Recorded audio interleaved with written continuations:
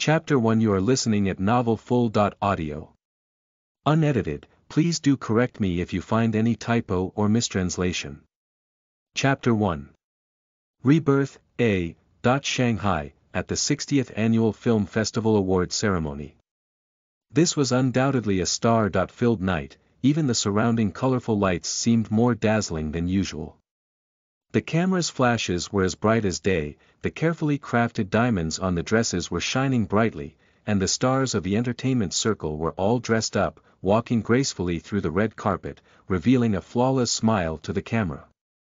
However, the presence of one person made the screams that had filled the area suddenly reached its peak. Ji ran. Ji ran.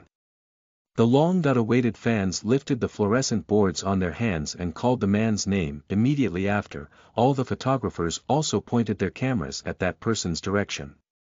The man appearing at the end of the red carpet was the most popular movie star in the entertainment circle. Ji ran. The man was wearing a white long gown, with a black hat adorning his head. The traditional styled clothing accentuated his tall and slender figure. He stopped on the red carpet, his whole persona exuding a gentle and warm aura. Walking by his side was a newly debuted female artist named Xie Shiqi, a pale blue cheongsam lining her exquisite stature, and a delicate hairpin crowning her flowing black hair.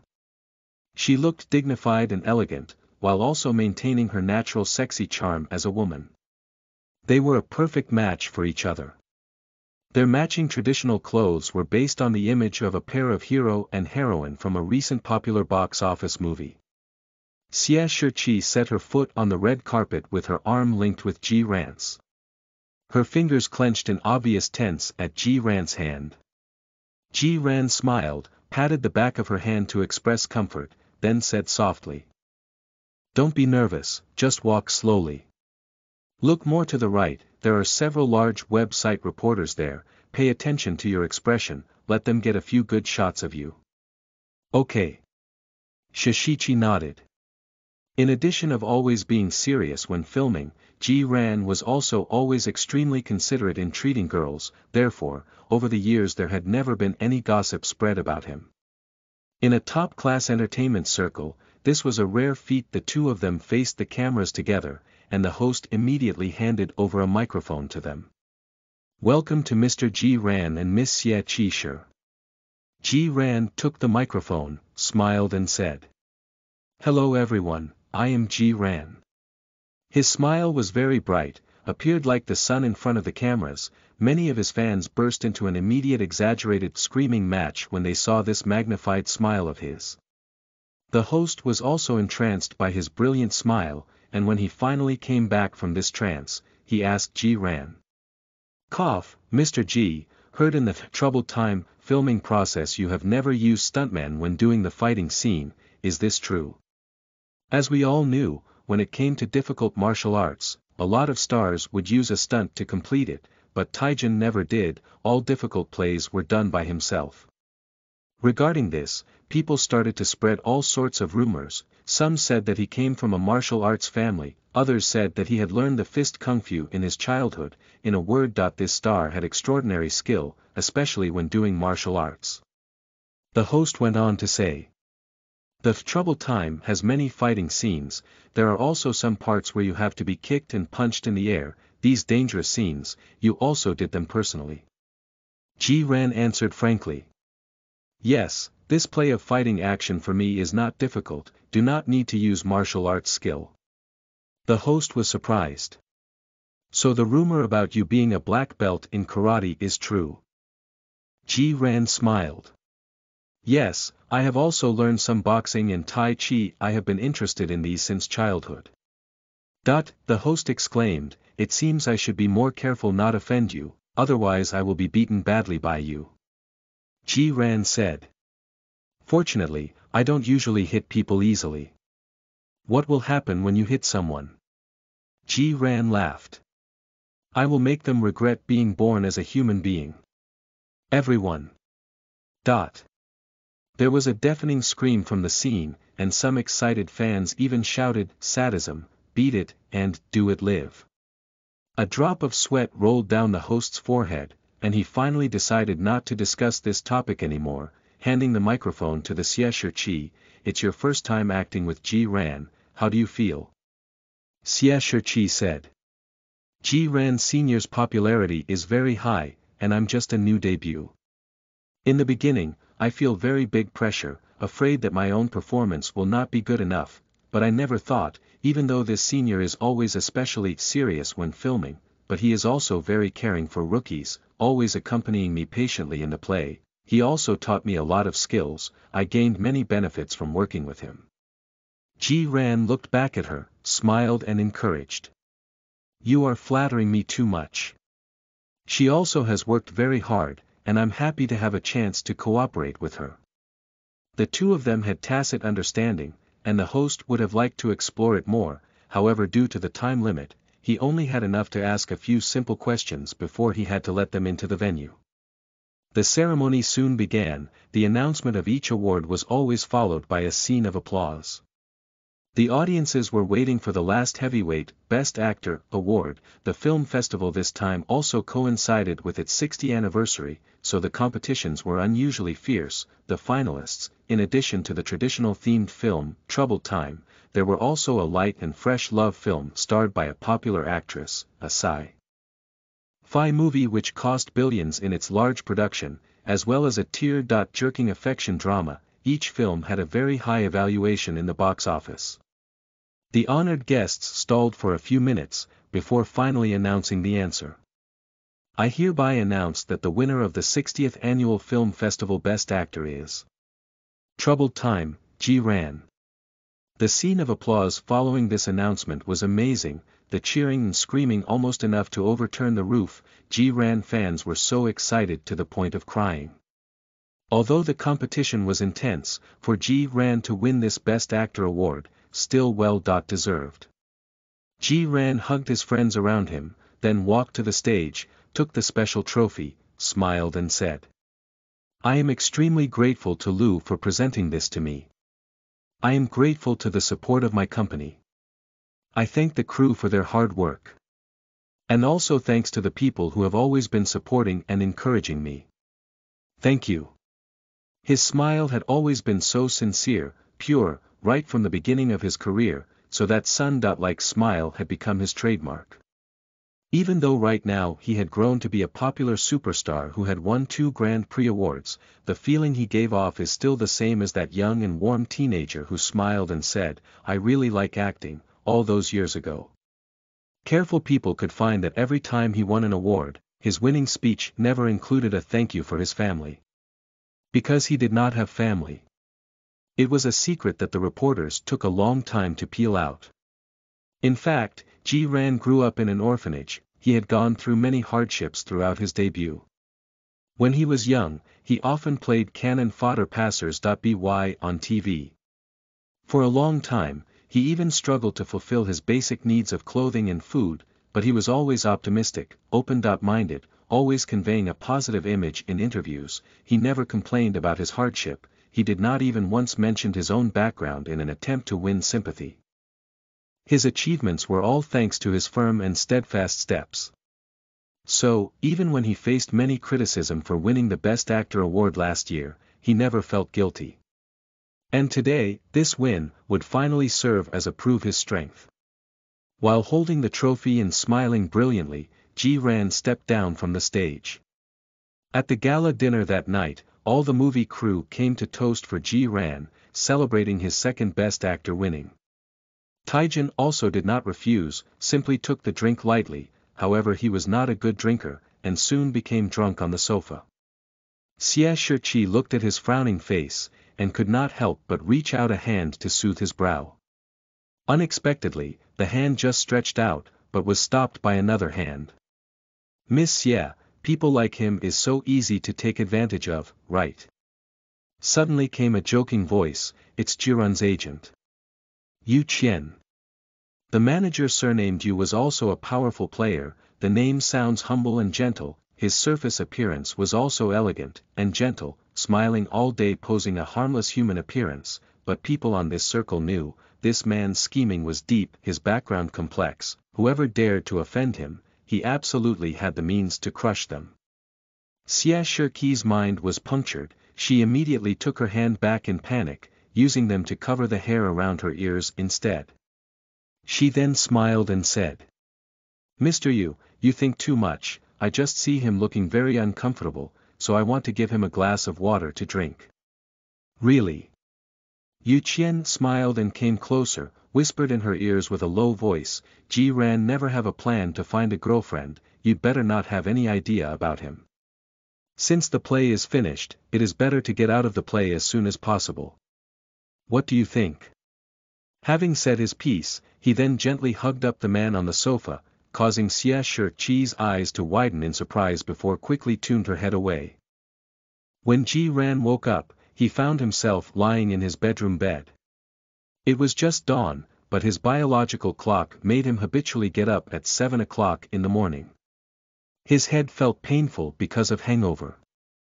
Ji Ran rubbed his temple, then quickly finished washing himself. After changing his clothes, he went to the gym next door to do his daily morning exercise.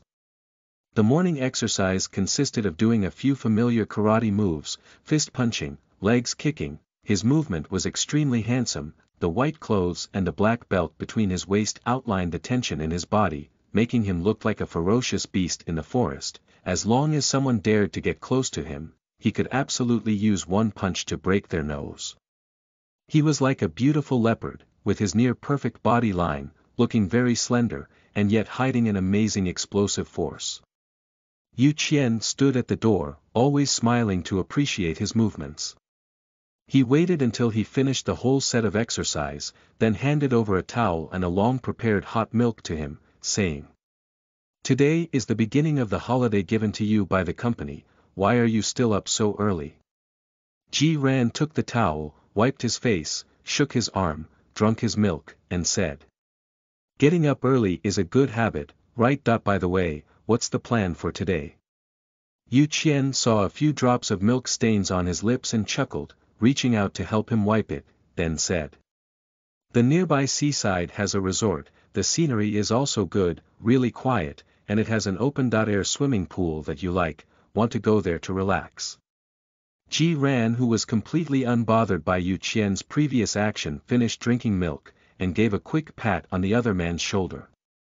"Good idea, I'd like to swim."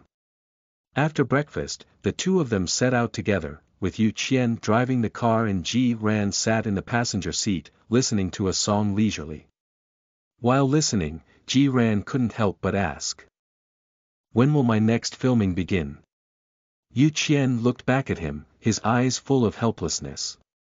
"This is just the start of your holiday, and you are already so restless." Ji Ran played with his hair carelessly. "Holiday is so boring, might as well go on filming. Next time, you can go apply to the company, not to give such a long holiday. You are the only star who has applied for a shortened holiday with the company." Ewing smiled, shook his head, and said, "The next play is a Sci-fi theme, you're going to be a prince of the empire, it's your first Sci-fi movie, it's challenging. Recharge your energy first, wait for March." Talking about filming, Ji Ran was immediately excited. "Great, I like Sci-fi theme, I'll go back to see the script several times." The car just turned to the corner, they suddenly saw a truck which seemed to have a brake failure, approaching fast in their direction. "Be careful." Yu Qian quickly turned the steering wheel and slammed on the brakes. When he saw they were going to crash with the truck, he immediately leaped to protect Ji Ran's body, putting Ji Ran in the protection of his embrace.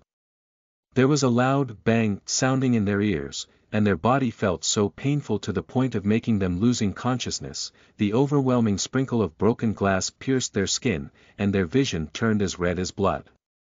Before completely losing his consciousness, the only thing Ji Ran remembered thinking was, "Life really is filled with more drama and tragedy than in the movies, we were just casually driving out to relax ourselves, how can suddenly become involved in a car accident?"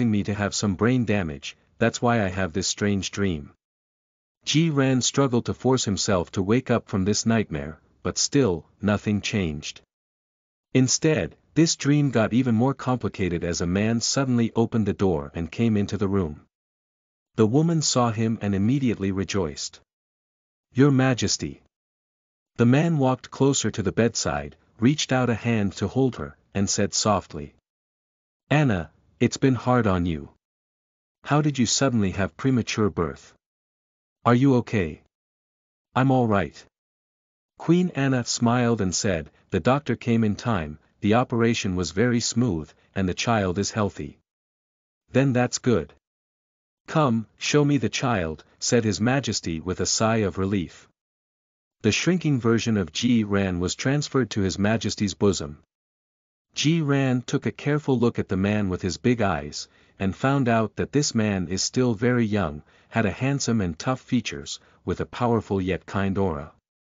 The man's eyes became extremely soft as he looked at the baby in his arms and pinched his cheek gently. Now Ji-ran really felt like crying. Because their touches were real and not like a dream at all. These two people's arms, their breaths, he could really feel them, especially when His Majesty pinched him. His face could clearly feel the man's powerful fingers. The king hugged his son for a moment, before returning him to the queen's hands. He asked, "Craig, is the expert in charge of genetic identification here yet?" A man in uniform came forward respectfully and said gravely. "Answering Your Majesty, Professor Brown has just taken his people to General Byron's home to give genetic identification to his newly born son. When Queen's premature delivery information reached him, they are on the way to the palace now, and are expected to arrive in 1 minute. His Majesty Trand frowned slightly. General Byron of the Star Corps. Was his baby born today too? Yes. Craig replied, the time of birth was 3 o'clock in the afternoon, 5 minutes before the big prince. What is the result of his appraisal? Alpha male. Just as Craig finished saying this, the ring on his finger suddenly lit up and immediately reported. Your Majesty, Professor Brown and his people have reached the entrance of the palace, and now are currently stopped by the royal guard. Tran nodded and said, let them in. A moment later, 3 people came in together, wearing a clean white coat, led by a man wearing glasses with gray hair. Apparently they were the so-called expert. They came forward respectfully and saluted. Your Majesty. His Majesty Trand waved his hand and said humbly. Do genetic identification on the big prince. Yes, sir. Those 3 people hurriedly crowded around the newborn baby. The old man then took a needle, grabbed the child's arm and stabbed down. Ji-ran. The sharp stinging coming from his arm was indeed the painful feeling of a needle piercing one's skin. The real pain seemed to be telling him clearly. It is not a dream, but a more terrifying reality than a dream. Logically, scenes and dialogue should not be so clear in dreams, and dreams were often happened incoherently, but now, Ji-ran discovered that the looks and sounds of everyone around him were very clear, and their dialogue very complete, as if they were immersive. Did I die in that car accident? And then reborn again, with my past memory intact? If that was the case, then it would explain his current situation. But what he could not understand was, that although he could understand the people around him, many of their words had no clear meaning. This seemed to be a strange world, at least in his knowledge. He had never heard of any dynasty or foreign royal family that had to do genetic identification right after birth, and he also had no clue what's the meaning of that alpha result. The old man divided the blood taken into 2 halves, 1 half was stored, and the other half was put into an instrument for testing. The big screen on that instrument showed weird numbers and graphics, much like a DNA gene chain that he once learned in biology class, and though Ji-ran didn't know what those numbers and graphs mean, but he could still recognize the letters written on the identification result, Omega. What the hell is this? Your Majesty, the result showed that the big prince is an Omega male. The old professor said excitedly with bright eyes, and his mental strength reached 120, for a newborn baby, such high mental strength is extremely rare. The old man is really excited, so the result of the appraisal seems to be good. His Majesty, however, did not show a slightest pleased look. He only nodded calmly, and said, I understand, call the people from Omega Protection Association to register his data. Not long after, 3 more people came into the room, wearing uniformed white clothes, presumably the so-called Omega Protection Association. They did not only enter the detailed result of his genetic identification into the database, but also took the big prince's fingerprints, pupil detail, and other information. All of them were recorded. Then His Majesty took out a platinum gold card, grabbed his son's hand and pressed it on the card. Ji-ran didn't know what it's for, but as soon as his hand pressed down on it, the card emitted a soft platinum colored light with a line of small characters on it, seemingly very high end.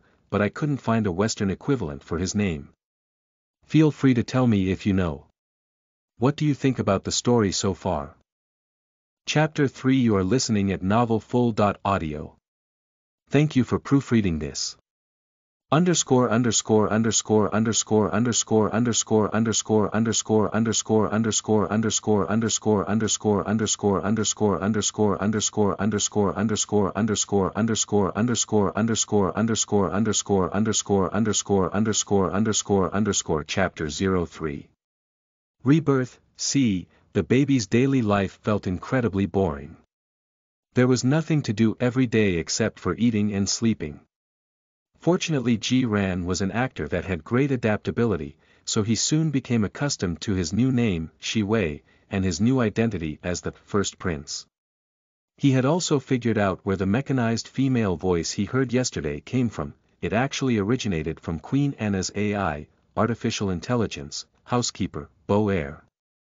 The technology in this world was more developed than his original world, even beyond what he had imagined his original world's future would be like.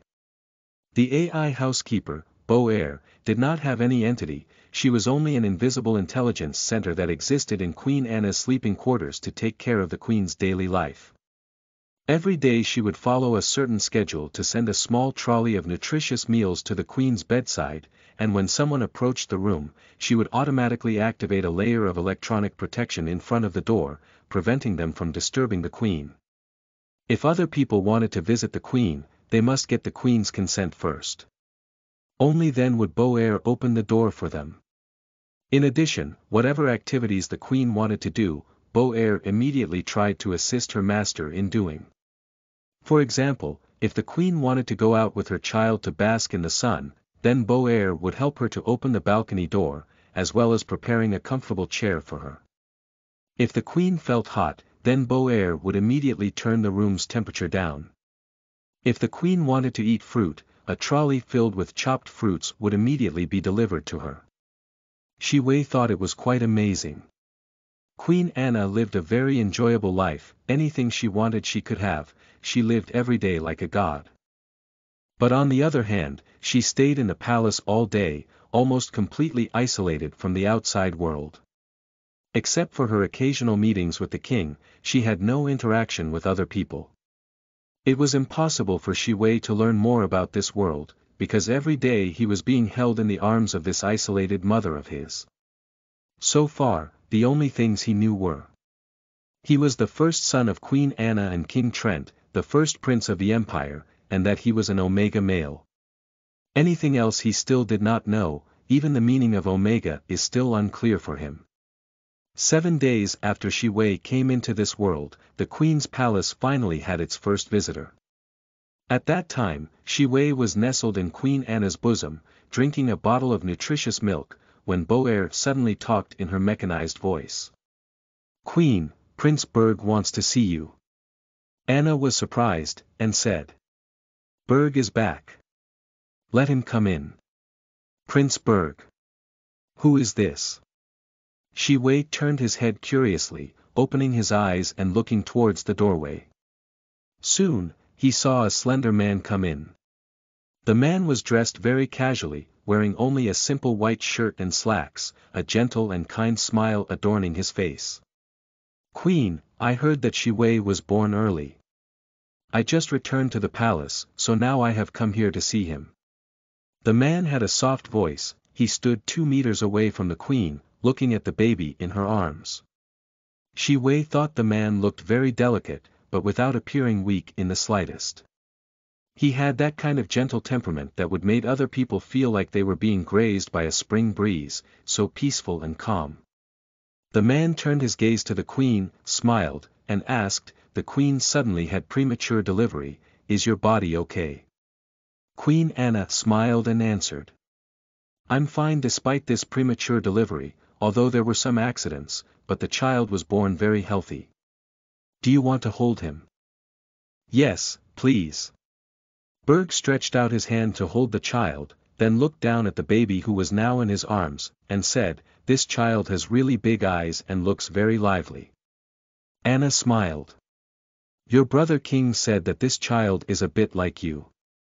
Both of you are Omegas, but when you were born, your mental strength test results exceeded 100. Really? His test results are also so high." Berg touched Shi Wei's head thoughtfully and asked, "Where's brother?" "His Majesty has been very busy recently, it seems something is happening in the military, I have not seen him for several days." "Oh."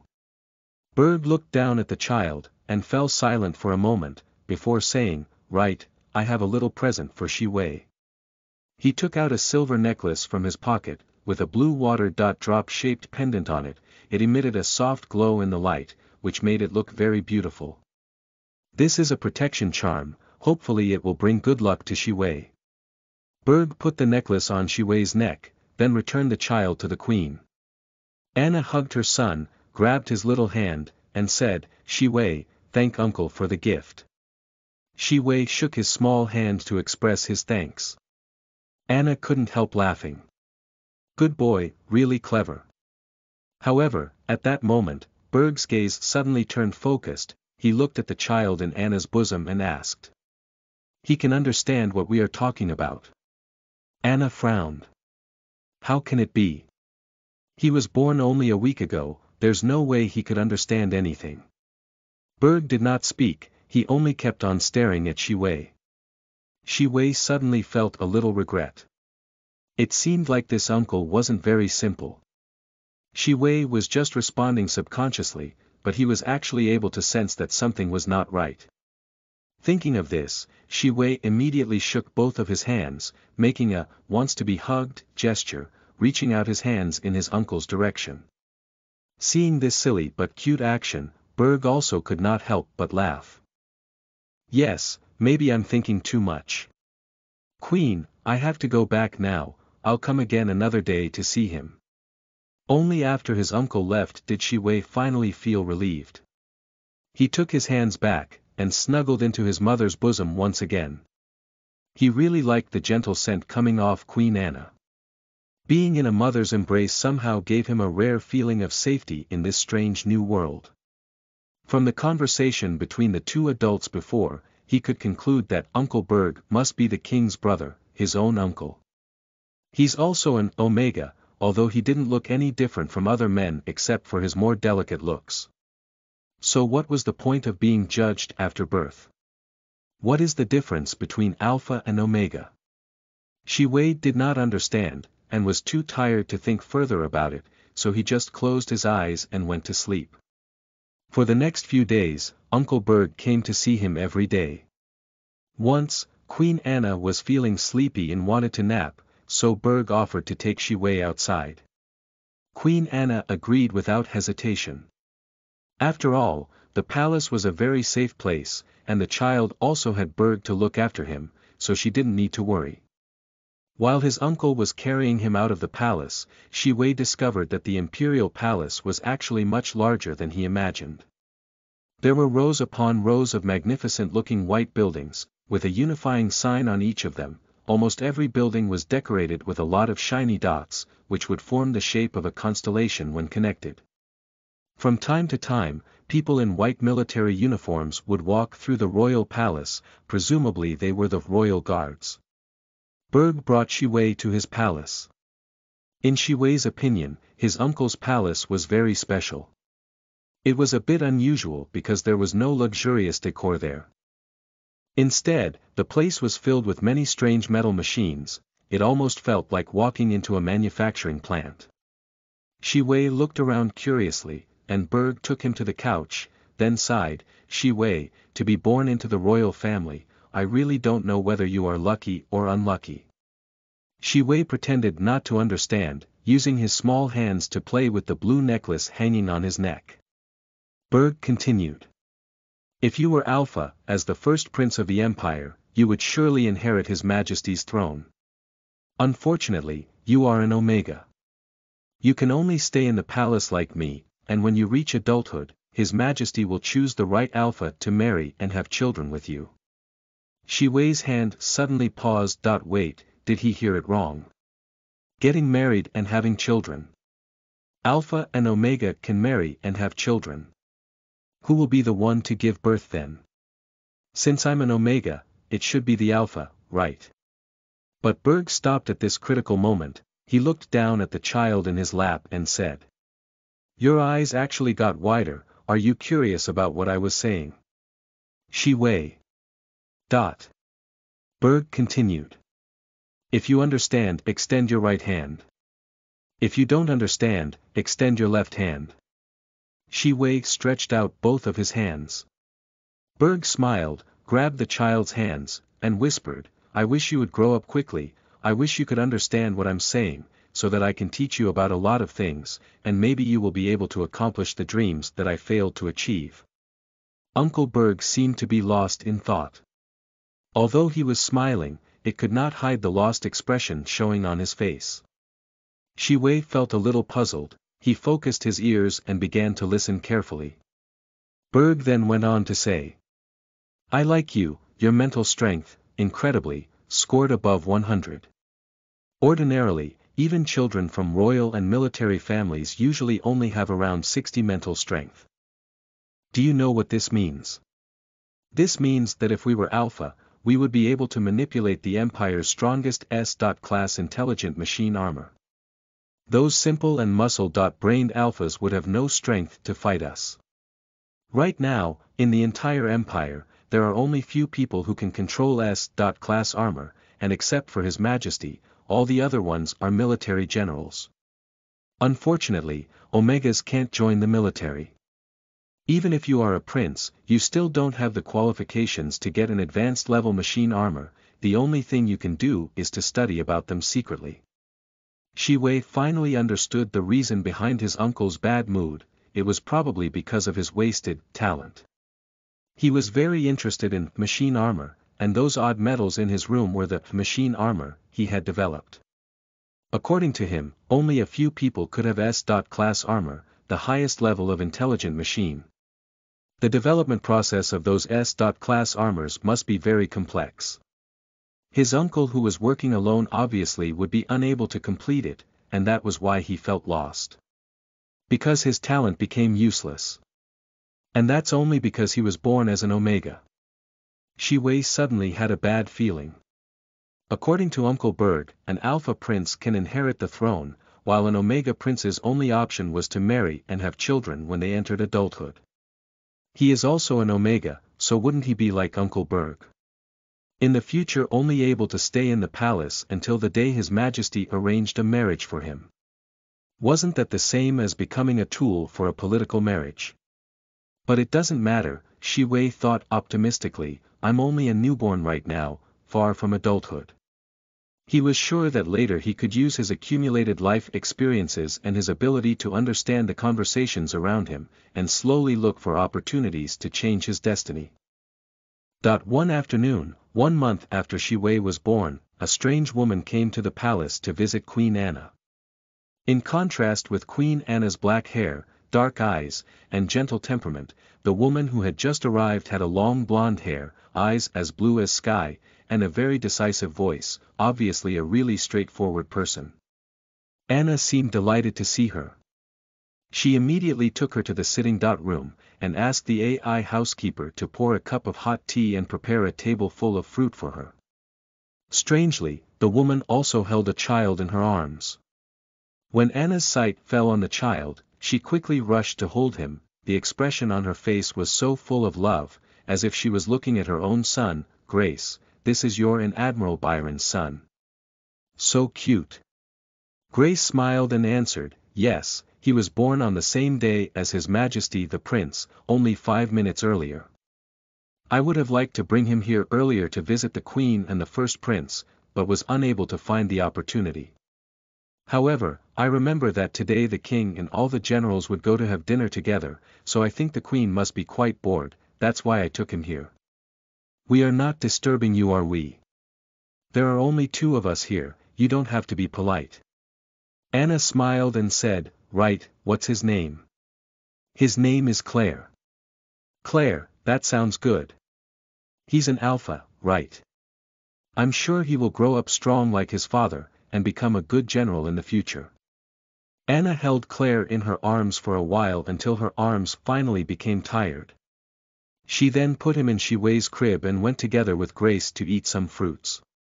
The 2 of them ate and chatted, exchanging experiences of giving birth to and caring for their children.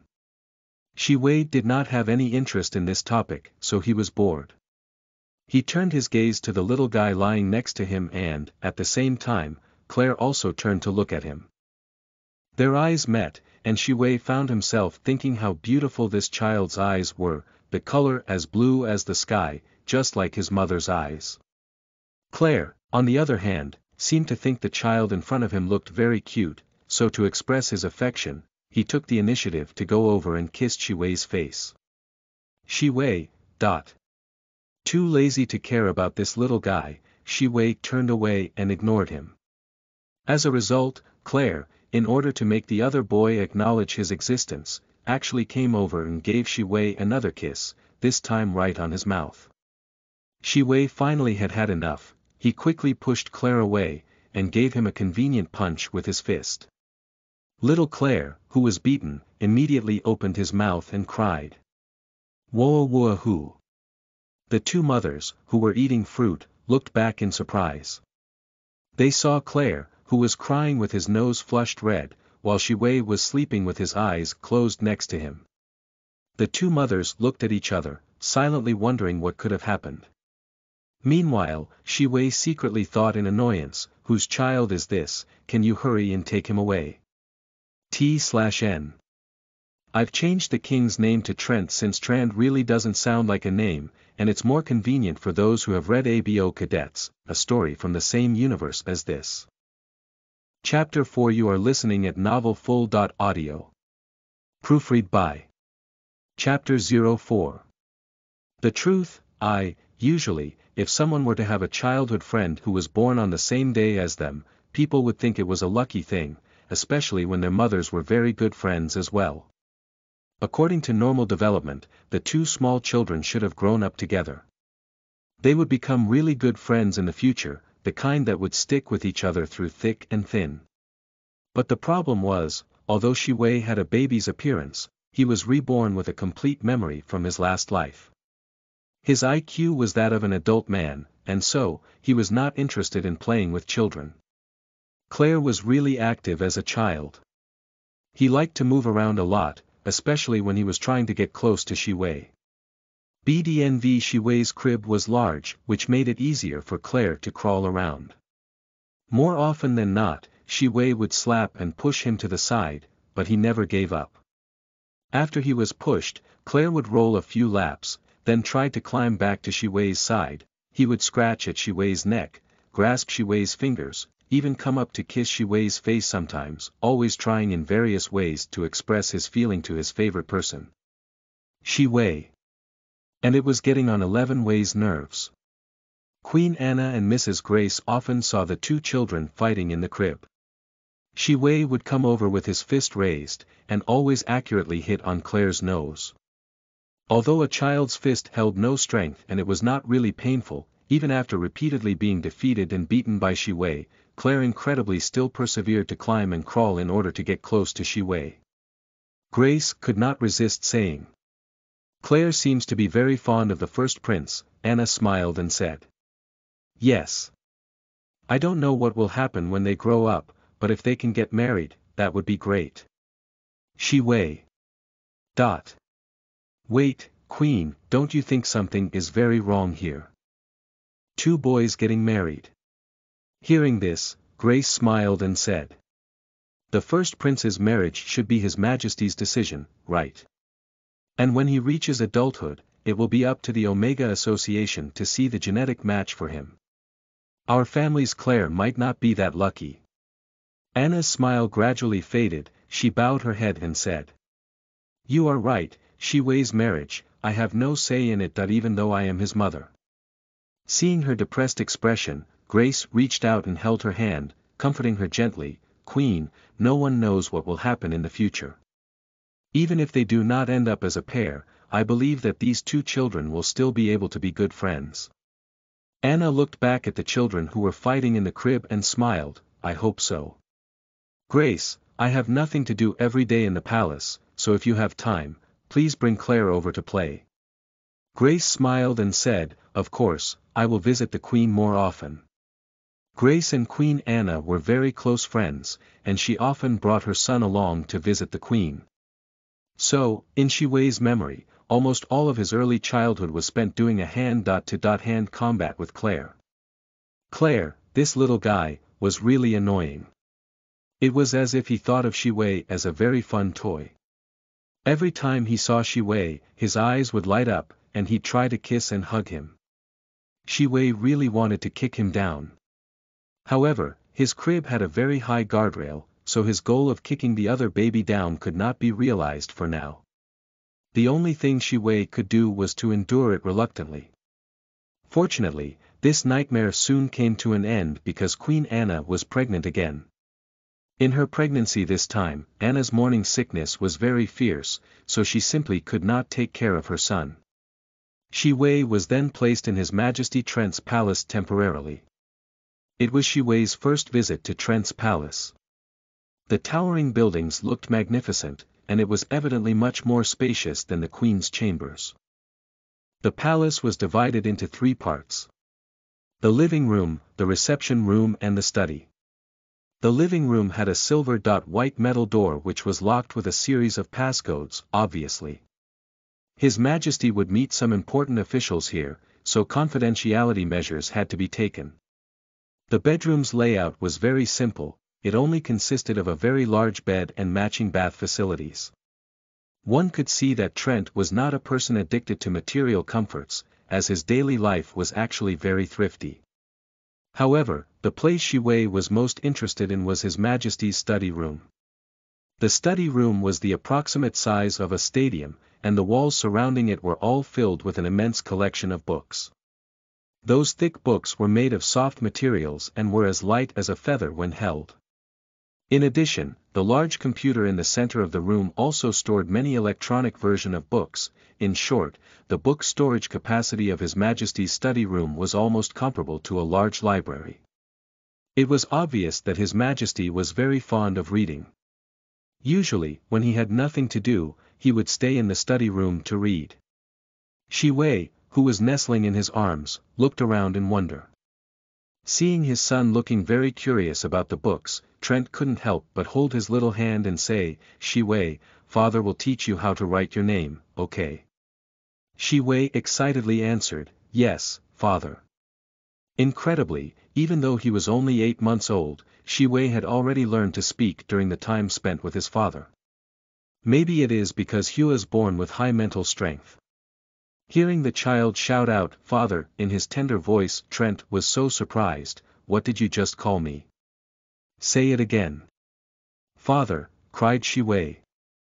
As a father, of course Trent was very happy. He smiled and squeezed his son's face softly. "Good." Shi Wei was also very happy to have such a gentle and loving father. In his previous life he did not even dare to dream about having one. It was a pity that as a king, Trent was very busy and spent only 1 or 2 hours a day looking after Shi Wei.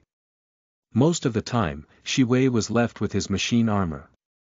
His machine armor was called the Lion King. According to Uncle Berg, this should be one of the Empire's few S.class intelligent machine armor. Its IQ was almost comparable with a human, and it was capable of carrying on a conversation fluently with Shi Wei. Not only that, it can also change into a variety of different solid shapes. Shi Wei was very interested in this kind of transformable, high-intelligence machine armor. However, he did not dare speak to the armor until he was clear about the specific functions and IQ of the armor, because it would be troublesome if he were suspected. Fortunately, there were numerous books in His Majesty's study. Relying on his excellent understanding and imagination, Shi Wei followed His Majesty's action and opened a few books. Bit by bit, he gradually became able to read some of the words. Fortunately, no one would become overly suspicious if they saw a child turning pages in one book after another. Even His Majesty would only think that his son was playing with the books like they were toys. But, in actuality, Shi Wei was checking out the details of the world he found himself in. According to the records in the book, they were presently in the cosmic era, and the place humanity lived on now was no longer Earth. This era used a cosmic calendar to calculate dates. Shi Wei was born in cosmic calendar year 774, while the Empire was founded in year 576. The cosmic calendar began the year that humanity moved away from Earth into the universe. The Empire was founded nearly 200 years later. At that time, there was an outbreak of a large-scale war among the humans. It was known as the Battle of the Isaville Galaxy. This battle caused countless casualties until, eventually, the humans divide themselves into 2 major regimes. The Lacey Empire regime centered on the Cepheid Galaxy, and the Strandian Federation regime centered on the Phoenix Galaxy. Shi Wei's country was the Lacey Empire, located in the Cepheid Galaxy, and His Majesty Trent was the 7th Emperor of the Empire. The Empire and the Strandian Federation had been fighting for years, and the Isaville galaxy was the junction of the two powerful forces. It was a dangerous place where cosmic sandstorms could occur at any time. At present, the Legion of Glory was guarding the border. Last year, a war broke out on the border between the Lacey Empire and the Strandian Federation, so His Majesty Trent was so busy that he did not have time to visit the newly born prince for months in a row.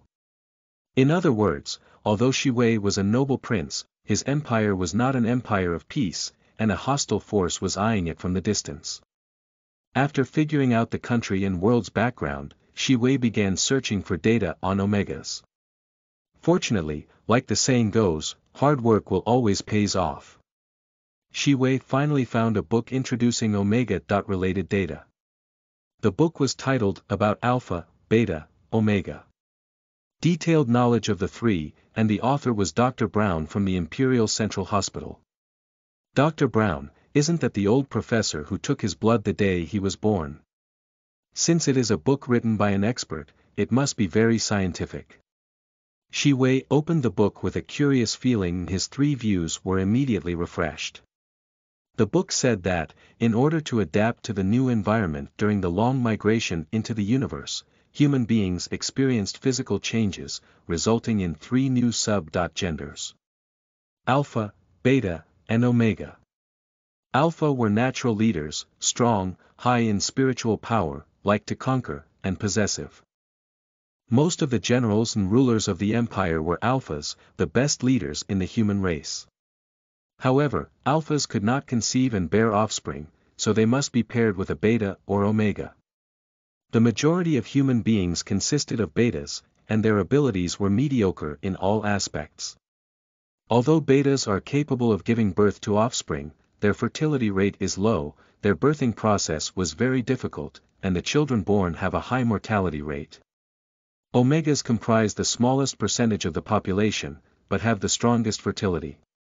Omegas, when paired with alphas, could give birth to a strong lineage of children. After they turned 18 years old and became adults, omegas would have an erratic estrus every year. It was difficult for omegas to maintain self-control during estrus.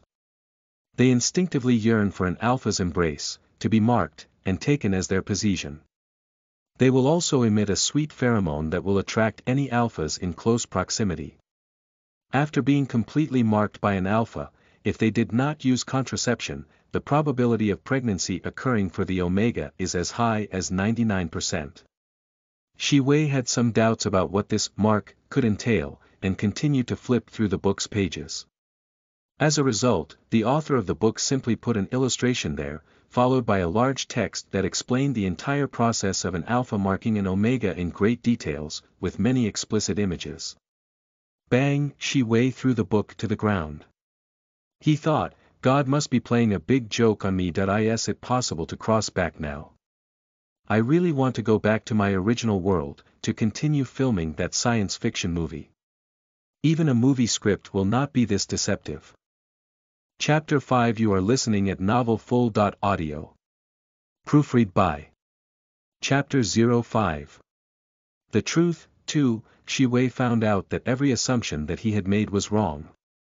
When the monitoring results showed that he was an omega, he was optimistic that omega must mean a gifted child with high mental strength. When Uncle Berg said, "You can only stay in the palace like me, and when you reach adulthood, His Majesty will choose the right alpha to marry and have children with you," he also optimistically thought that the one who gave birth must be the alpha. Turns out, being too optimistic was not a good thing. Because, the truth was so cruel. It was actually omegas who had high fertility, and were protected as scarce resources. Even in adulthood, they would have to face the erratic annual estrus, and what the hell is this, will emit a sweet and seductive pheromone to attract alphas in close proximity. So this was why His Majesty did not look pleased to hear the results of his gender appraisal before, because an omega prince was evidently not as useful as an alpha prince. Alphas could fight and inherit the throne, while omegas could only wait for adulthood to be married off to an alpha and later gave birth to some children. Andy was expected to just follow these broken rules of society. What the hell is this? Did God's brain get drowned in some water? Shi-wei really wished that it was just a case of him taking the wrong script or going to the wrong filming studio. Surely, reality wouldn't be cruel enough to send him to such a wonderful world as this one. The world had 6 types of genders. Male alpha, male beta, male omega, and female omega. Alphas could not get pregnant, for betas it would be difficult to conceive, while omegas are the most likely to conceive children. So, the ability to conceive had nothing to do with being female or male, but it was determined by their A.B. O status. Shi-wei felt like his 3 views were suddenly completely overturned. While looking at the pictures in the book, Shi-wei thought of his future self who would have to be completely marked by an alpha, and couldn't help but shudder. He had actually turned into a fertile omega that was destined to be pressed down by another man. This wonderful world, how to live in it. Meanwhile, Trent, who was in the living room reading E.mails, suddenly saw Shi-wei lying down with his face down in front of the sofa. The image was shown from the big screen he had placed in the middle of the room, which was connected with the one in the study room. Trent was puzzled. He hurriedly contacted Lion King's intelligence center, and asked, what happened to Shi-wei? The mechanized voice of Lion King answered seriously. Answering His Majesty, the prince today has been playing with some books in the study room. However, not long ago, he suddenly threw one of the books to the ground, then also fell down himself. Looking at the image of his son who was lying motionless on the ground, His Majesty couldn't help but feel a bit worried and said, check whether he is hurt anywhere. Actually, the study is paved with thick and soft carpet, and the sofa Shi-wei played on was the very short type, so even if he fell down he wouldn't be hurt. However, as a father, of course Trent would still worry about the condition of his child. His Majesty Trent immediately set aside all of his affairs, and headed to the study room. When he arrived, he quickly rushed to Shi-wei's side and hugged him. Logically speaking, normally when a child fell, they would not be able to hold their cries, but it's different with Shi-wei. He rarely cried since his birth. Trent smiled as he took a glance at the poor child in his arms who looked like he was in a bad mood. He touched the boy's head and asked softly, "What's wrong? Are you hurt?" Shi-wei shook his head, "No." Trent picked up the book on the floor and flipped it open. He was immediately greeted with the sight of images detailing how alphas would mark omegas. The scale of those pictures was very large, and some parts were even painted vividly. Trent frowned slightly, put the book back on one of the shelves, and said, "Shi-wei is too young, some books are not suitable for him to see. Rearrange the books in the study room all over again, then find some children's fairy tale books for him."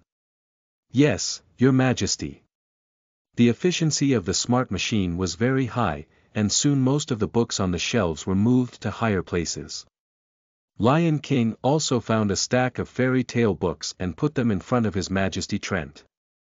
Trent sat down on the couch, propped Shi-wei on his knees, picked up the book of fairy tales and smiled, "Look at this, Shi-wei." "Shi-wei, I don't want to see fairy tales, I just want some quiet." However, the Emperor is full of love today. He actually held the book in front of Shi-wei, and began to read the story out loud. A long time ago, there lived a good elf in the Andromeda Galaxy. The elf had a pair of colorful wings. Shi-wei was so sleepy that he closed his eyes. Seeing this, Trent, who rarely had the opportunity to read books to his son, felt his pride hurt a little. He asked Lion King seriously, "Was the way I told the story uninteresting?" The king's story was so interesting that the prince must have fallen asleep because he was comforted by it, Lion King said honestly. Trent nodded, feeling satisfied with his answer. He then carried his sleeping son back to bed, touched his head gently, and murmured, "Sleep well, son."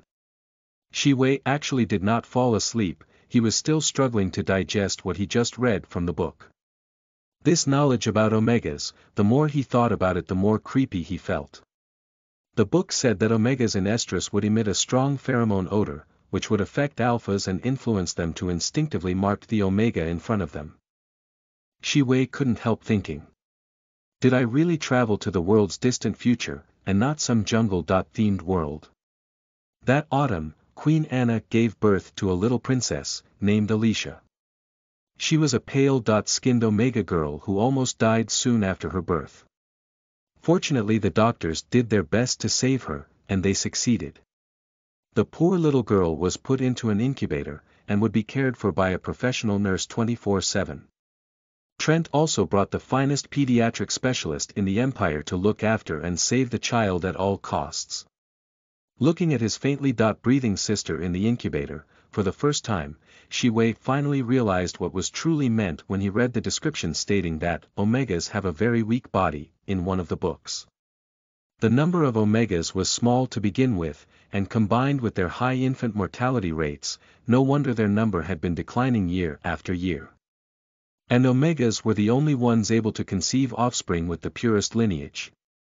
If the number of omegas kept on declining, it would lead to a terrible negative growth rate in the empire's entire population and decreased quality in its bloodlines. As a result, because they were a scarce resource, omegas were highly valued and would be protected from the moment of their birth.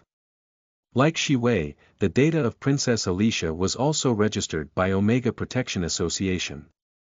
Because her body is very weak, she had to stay in the incubator, so Queen Anna would often bring Shi-Wei to visit her in the hospital. After a full 6 months, Alicia's body condition gradually began to improve, and she was finally allowed to be taken back to live in the palace. Shi-Wei knew that his sister's condition was not good, so he really took care of her. Although at that time he was still a child, he could do small things like giving some toys to her. The feeling between these two siblings was very good, which made Queen Anna really happy. There was one thing Shi-Wei felt curious about though. After his sister was born, Grace, who was previously so close with Queen Anna, unexpectedly never visited her. Shi-Wei raised this question to Queen Anna. She smiled and replied, "Because Lady Grace is pregnant, she has no time to see me."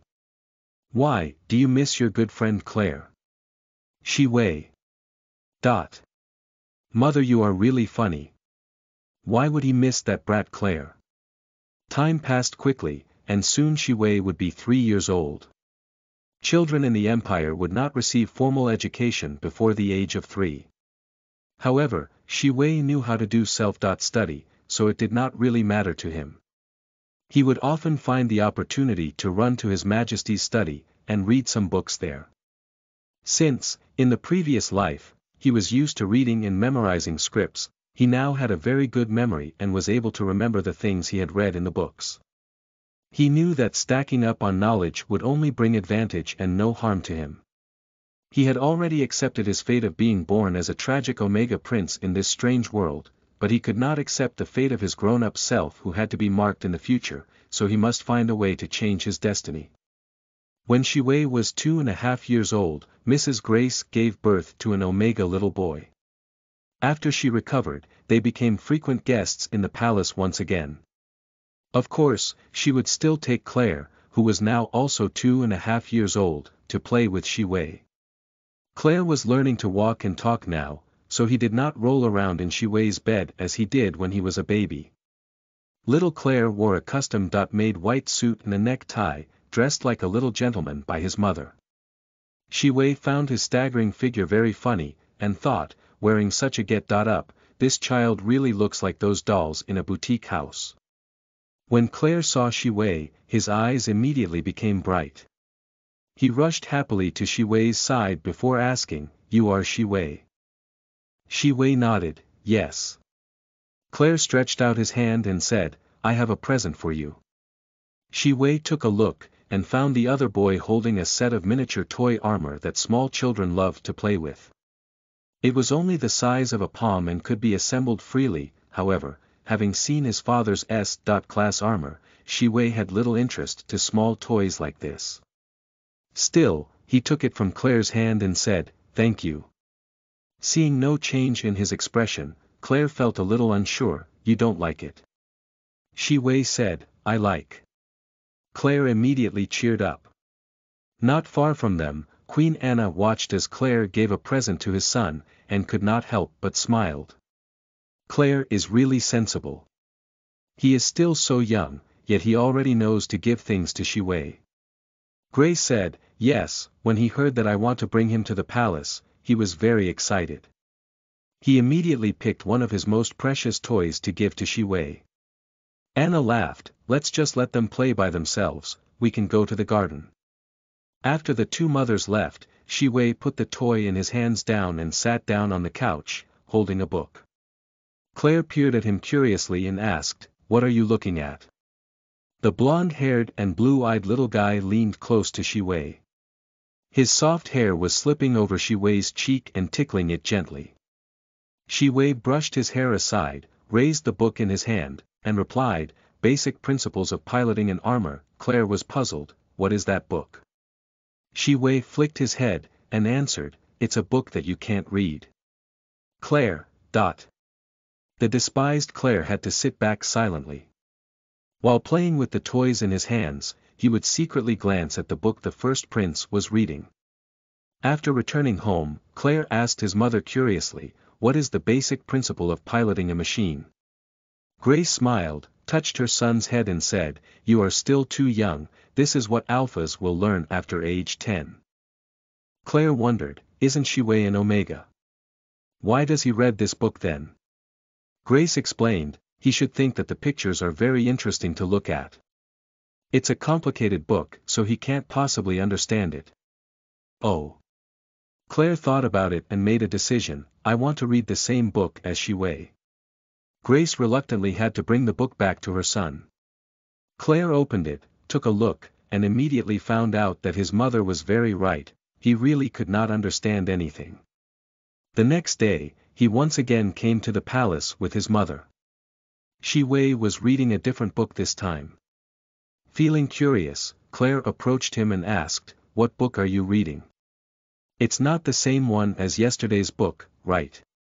Shui stretched out his hand, stay 2 meters away from me and don't bother me.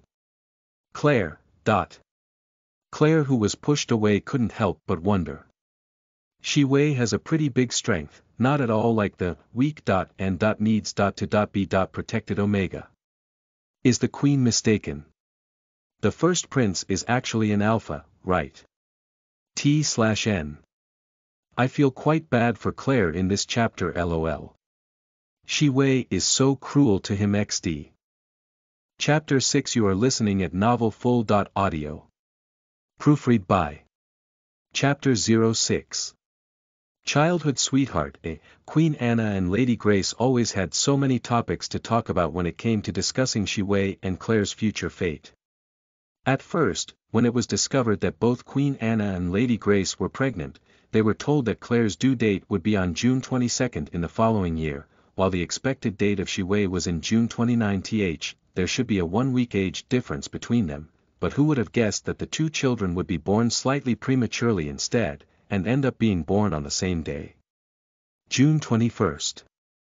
That day happened to be the last day of Gemini constellation, and in the early morning, there was a rare Gemini meteor shower happening.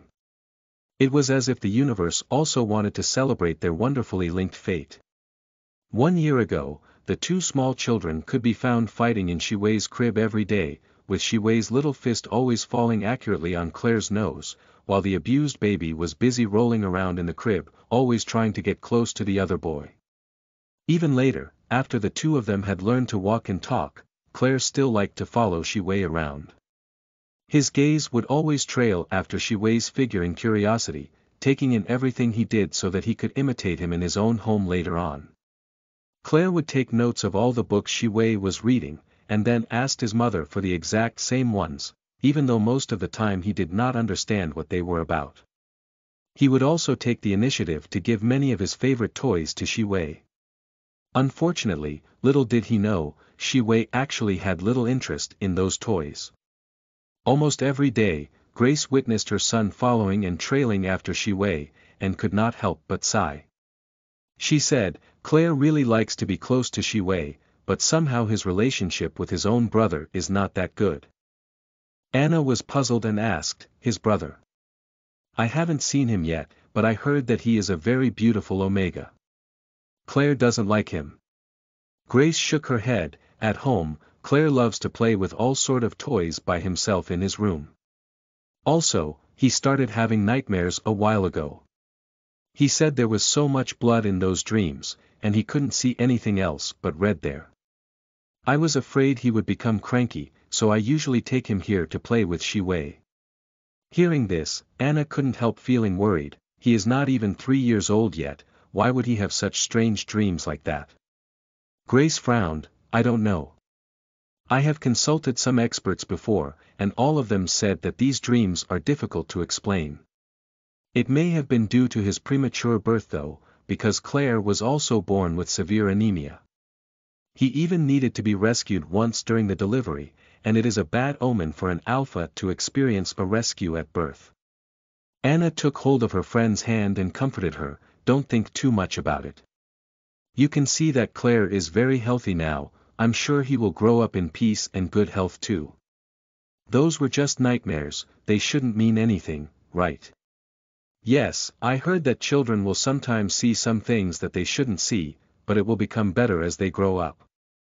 Grace smiled and continued, right, Queen Anna, on Claire's 3rd birthday, I'm going to send him to a teacher to study, so he will not be able to come and visit you anymore. Anna nodded her head. I know, Shi-Wei also will have to move out soon. According to the rules of the Empire, children before the age of 3 should live together with their mother, and later, on their 3rd birthday, they would finally begin their education. There was no kindergarten in the Empire, so the children's education for the first 2 years would all be handled as a responsibility of the teachers chosen by their own family. Their teacher would teach them the basic knowledge of language, numbers, and mechanical things. Then, when they were 5 years old, they would be sent to school. Shi-Wei and Claire would have their 3rd birthday soon, and during the next 2 years after that, they would be placed under the care of their own respective teachers to study. Therefore, until their official enrollment to the Empire's school when they reached 5 years old, they would no longer have the opportunity to meet. Claire had heard about this from his mother, and in his heart, he knew clearly that today would be the last time for him to see Shi-Wei in the palace for a while, so he had carefully prepared a gift for the other boy. He looked at Shi-Wei helplessly, and said, this is a present for you. I drew it personally so that you will always remember me. Shi-Wei took a look at the object in Claire's hand. It was a picture of 2 children holding hands.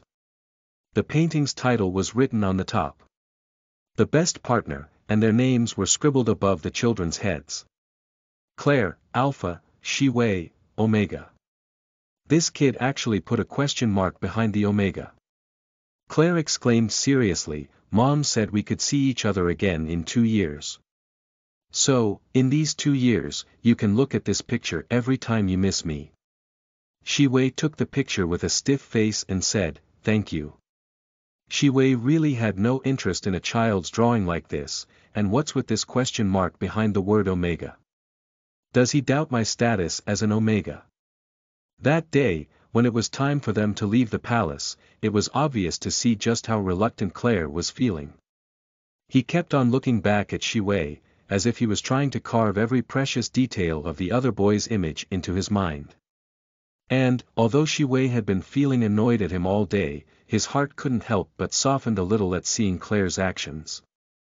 In any case, they could still be considered as childhood friends who grew up together. Claire also had always been good to him, giving him his favorite toys every day, and even though Shi-Wei did not actually like those toys, Claire's pure intention and heart could be seen from them. In Claire's simple mind, he obviously thought of Shi-Wei as a good friend, so Shi-Wei also couldn't be too cold to him, lest he caused suspicion from others. Shi-Wei thought for a while before finally saying, Claire, I also have a gift for you. Claire's eyes lightened up. What gift? Shi-Wei took a piece of shiny red stone from his pocket and handed it to Claire, this is for you. Claire immediately held it tightly and said seriously, I will take good care of it. After he said this, he quickly ran back to Shi-Wei and dropped a kiss on his face gently, thank you, Shi-Wei. Shi-Wei. Damn it, if I had known he'd do this, I never would have given anything to him, thought Shi Wei while wiping the little boy's saliva from his face. That night, Claire sat on the sofa, holding and studying the red stone Shi Wei had given to him earlier. But, no matter how hard he looked at the stone, he still could not figure out its use. When General Byron arrived home, he found his son playing with a rare thing in his hands and frowned. "Who gave you that stone?"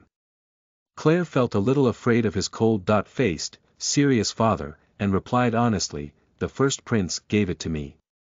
General Byron took the jewel and examined it, before returning it to Claire's hands a few seconds later. He said calmly, "This is a very rare large-capacity storage space which is produced only in the Lyra galaxy. It can also be used as a storage space for intelligent machine armor. This gift from the first prince is very precious, save it wisely, and don't lose it." Oh! Claire immediately hugged the stone in his bosom, holding on to it very carefully. He thought, "Shi Wei is so nice to me, he even gave me such a precious gift." Little did Claire know, Shi Wei actually owned a few storage space stones like that, courtesy of His Majesty Trent, and his Uncle Berg. Shi Wei chose to give the red stone to Claire because he had learned about the value of the stone before.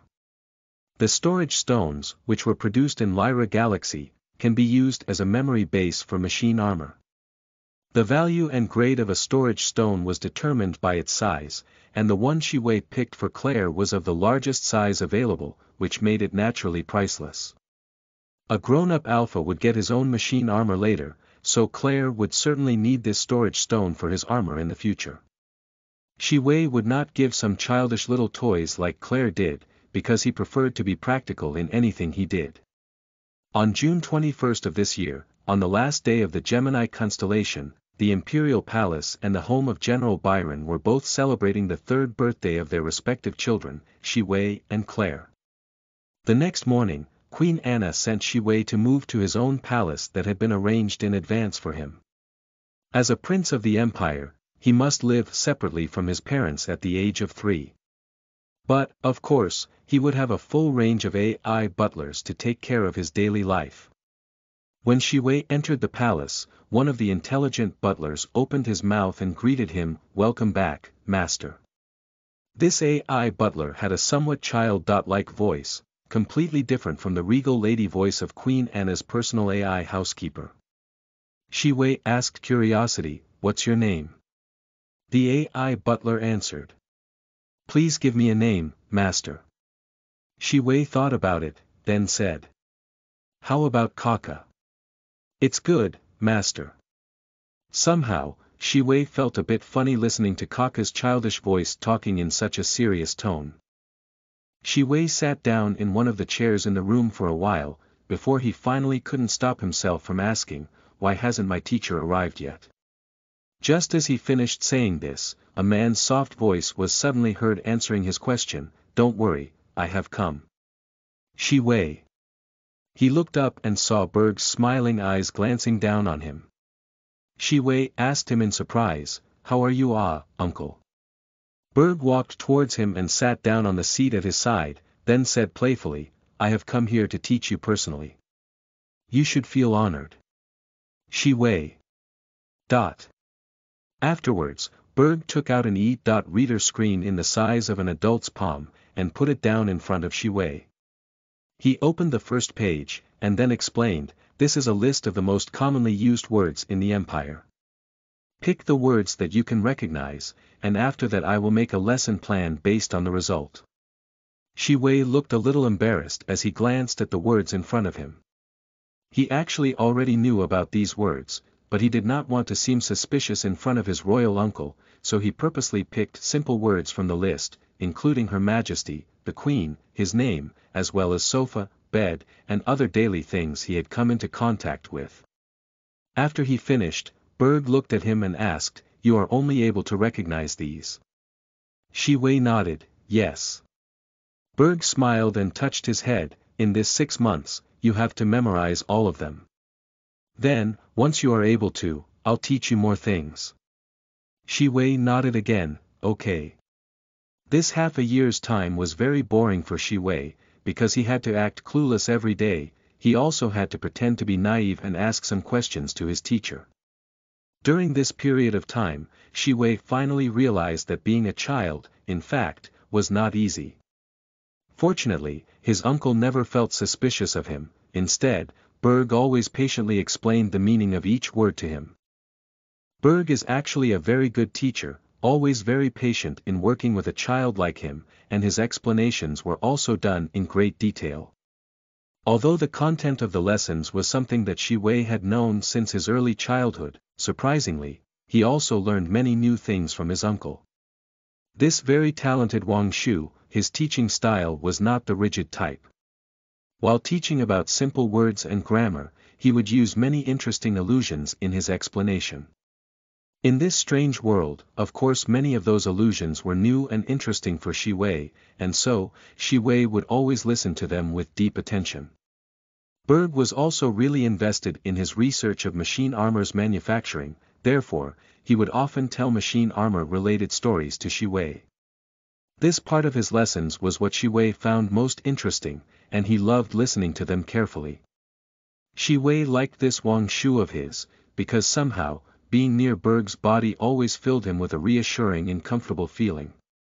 In these 2 years, except for the occasional visits from His Majesty Trent and Queen Anna to check on his learning progress and well-being, most of Shi-wei's time was spent with Uncle Berg.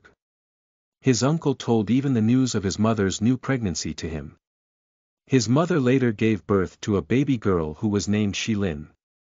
The third princess is an Omega, and was said to have cried pretty loudly when she was born, a really lively baby girl. Shi-wei was very happy to have another sister, however, Berg actually sighed and said, "3 successive Omega children, the pressure on your mother's back must be very heavy. An Omega can only have limited amount of children, and your mother is the queen, so she must to give birth to an alpha prince to inherit the throne." No wonder Queen Anna's expression was a little sullen lately. Apparently having 3 consecutive Omega children had put her under a lot of pressure.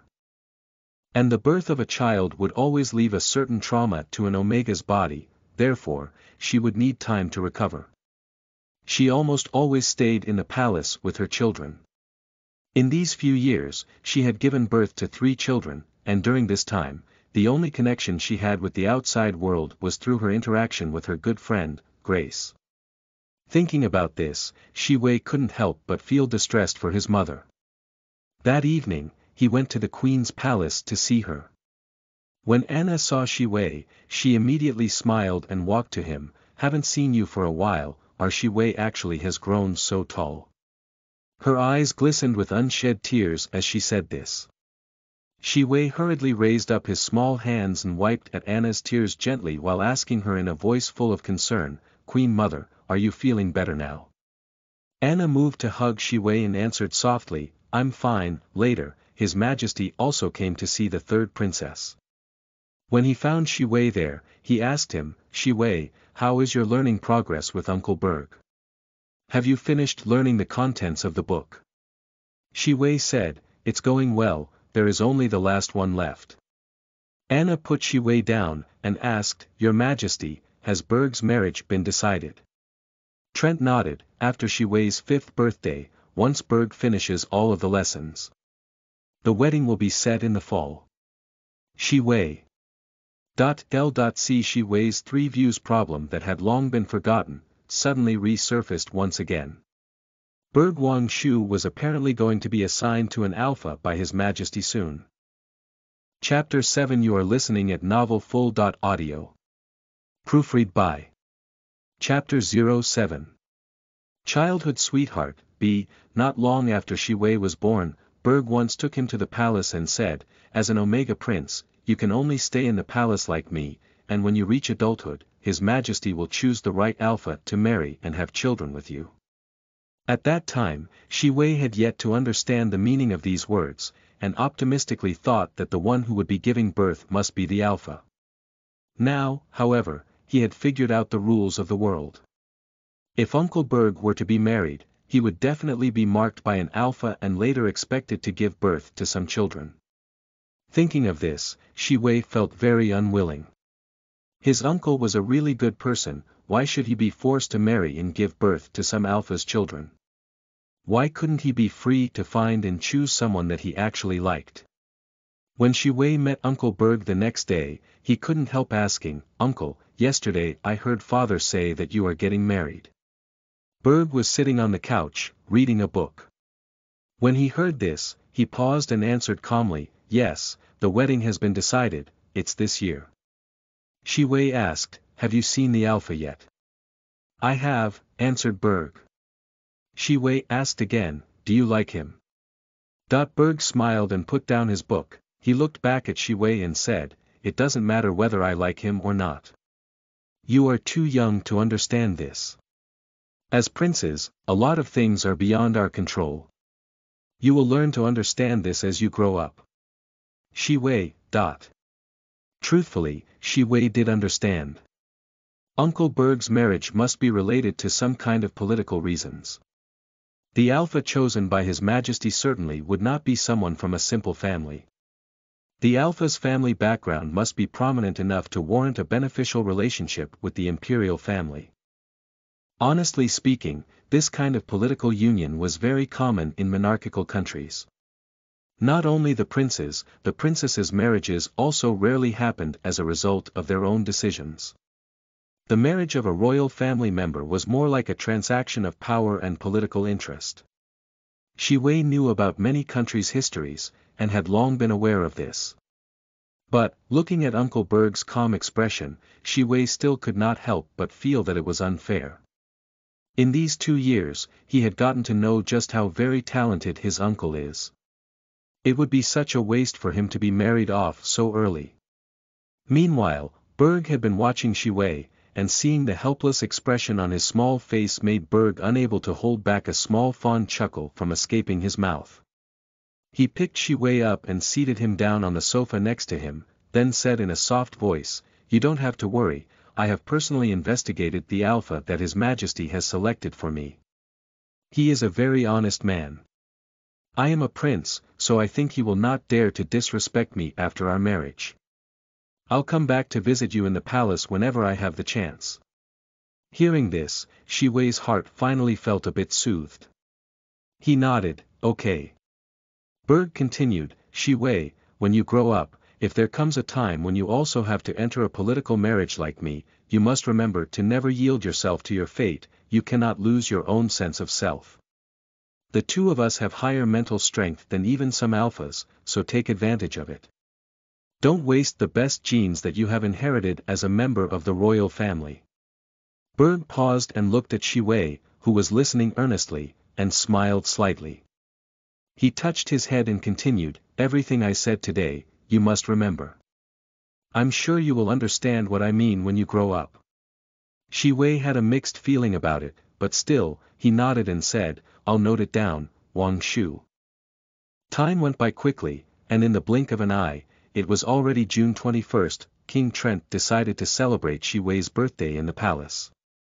In Lacey Empire, the children would start receiving formal schooling once they turned 5 years old, so, a 5th birthday was quite an important event for them.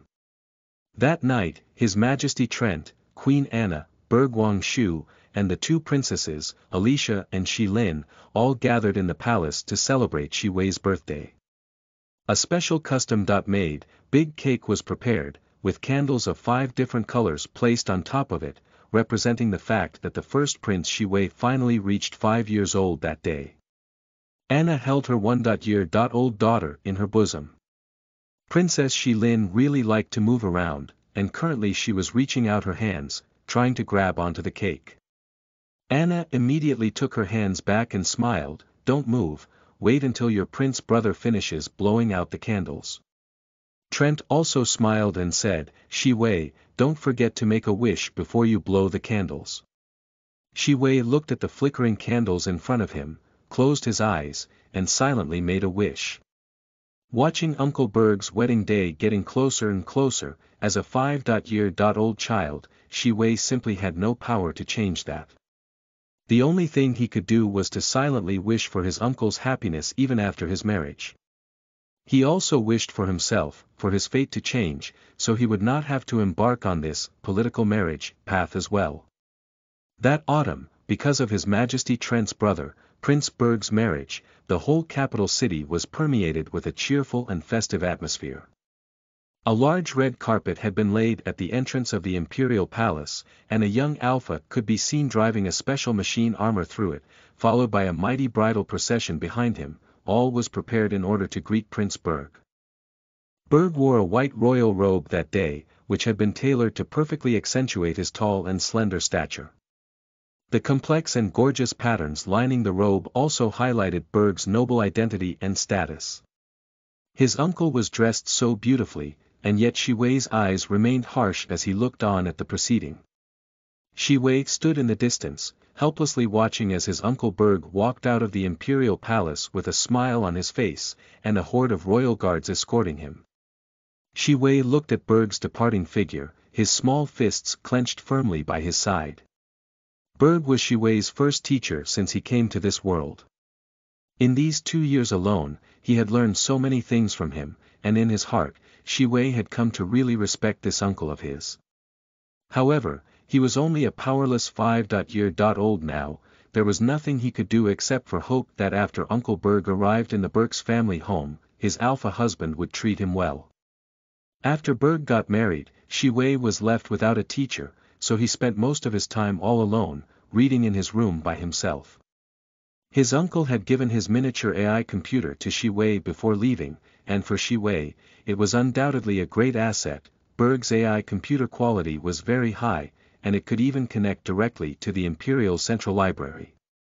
Shi Wei used it to browse through the Imperial Royal and Military's data from the Central Library. He tried to understand the Empire's power background clearly because, as a prince, this was one of the things he should have complete knowledge about. At present, the Lacey Empire was different from any national regime he had known of before. It wasn't a constitutional monarchy, and there was no democratically elected parliament or congress. All the big decisions in the empire were basically made according to the military's needs. It can be said that this empire was a country of military supremacy, with the imperial army's rights being placed above all. His Majesty himself, even though he had such noble status, did not really have much real power. This explained why he made a marriage relation between Berg and one of the most important families in the military, the Berg family. Berg family's Serpent Corps was one of the 6 great armies of the empire, so this marriage could only further strengthen the status of the royal family in the empire. As Shi Wei was worrying about his uncle's situation, he suddenly received a message. Shi Wei, I am very good here, don't worry. This AI computer, you have to take good care of it, because you can contact me directly through it. Shi Wei was startled, and hurriedly pressed on the contact button.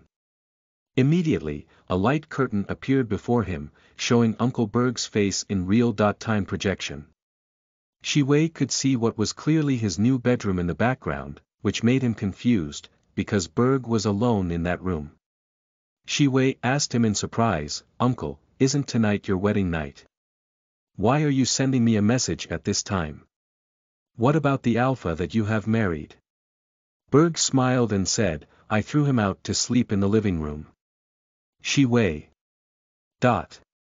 Uncle is really amazing, it's only their wedding night, and yet he has completely ruled over the alpha. He really is a worthy Omega to learn from. Soon enough, the end of August arrived, which meant enrollment time for new students.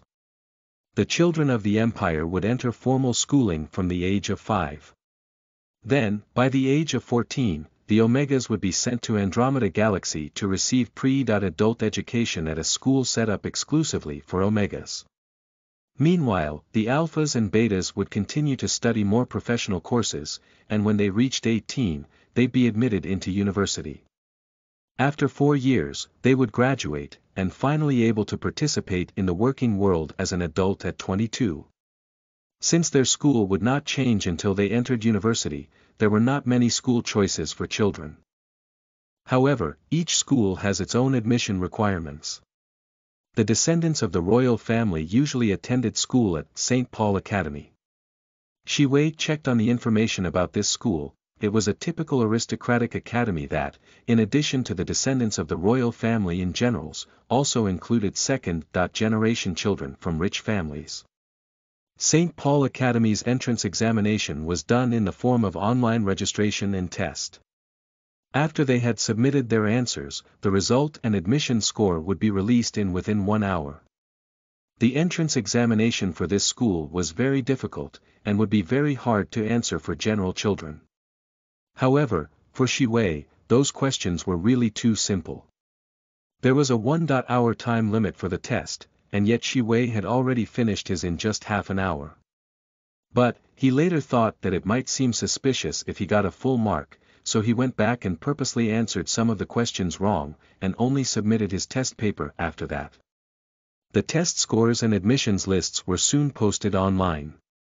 The highest score possible for the test was 150 points, however, because the questions were deemed to be too difficult, St. Paul Academy had lowered their admission score limit this year to 80 points.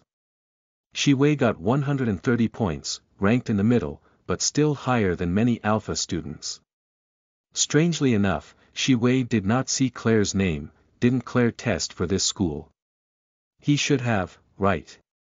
Claire's father was Admiral Byron, so, as a descendant of a military family, he should be aiming for this school, because this was the best school for aristocrats in the empire. It had the best facilities, and the teacher's strength was also the strongest in the country. If he wanted to enter a good university once he grew up, coming to St. Paul Academy would be the best choice for him. Shiwei took a look once again, and still could not find Claire's name among the high scoring alphas on the top of the list. The students admitted to the academy this year consisted of about 30% alpha, 60% beta, and less than 10% omega. Because the test was too difficult, the students who scored above 120 points were mostly alphas. The one with the highest score this year was also an alpha, someone called Carlo Burke, with 148 points. So, what about Claire? With a puzzled mood, Shiwei continued to scroll down the list, until finally, as he arrived at the end of the admission list, he saw the name he had been looking for. Claire Byron, 80 point. Shiwei. Turns out he was the lowest ranked, no wonder Shiwei couldn't find him earlier. Shiwei thought in sympathy, as General Byron's son, as an alpha, as a childhood friend who was born at the same day as me, you actually scored the lowest on the exam and almost didn't pass, are you alright, Claire? T/N. I'm lol.ing at Uncle Berg, he is such a badass XD. Chapter 8 You are listening at novelfull.audio. Chapter 08 Childhood Sweetheart, C. At General Byron's home Claire checked on the admission results, and couldn't help but feel disturbed when he found out he had only scored 80 points. If his father knew about it, perhaps he'd be put through some hellish training. Grace was in the kitchen preparing dinner. She took a glance at Claire and smiled as she saw his bowed head. The test result is out. Claire nodded, yes, I got in. Grace asked, how many points did you score? Claire fell silent for a moment before finally whispering, 80 points. Mrs. Grace, who heard the result, looked back in astonishment. However, upon seeing the dejected look on her son's face, she only sighed and asked with a slight frown, how did you get such a low score? If I remember correctly, the St. Paul Academy's highest test score should be 150 points, right? Claire hung his head, clutching his little hands tightly. Grace squatted down and rubbed his head softly, saying, tell Mom, what's wrong? Claire explained, I'm too sleepy today, so I fell asleep. When I woke up, there was only half an hour of the test time left, so I didn't answer many questions. Grace. So the real reason why little Claire scored so low was because he overslept. Grace felt like she got a sudden headache, and pinched at her temple. This reason, you must not let your father know. Your father hates non-punctual people, he will be very angry if he knows you overslept during your exam.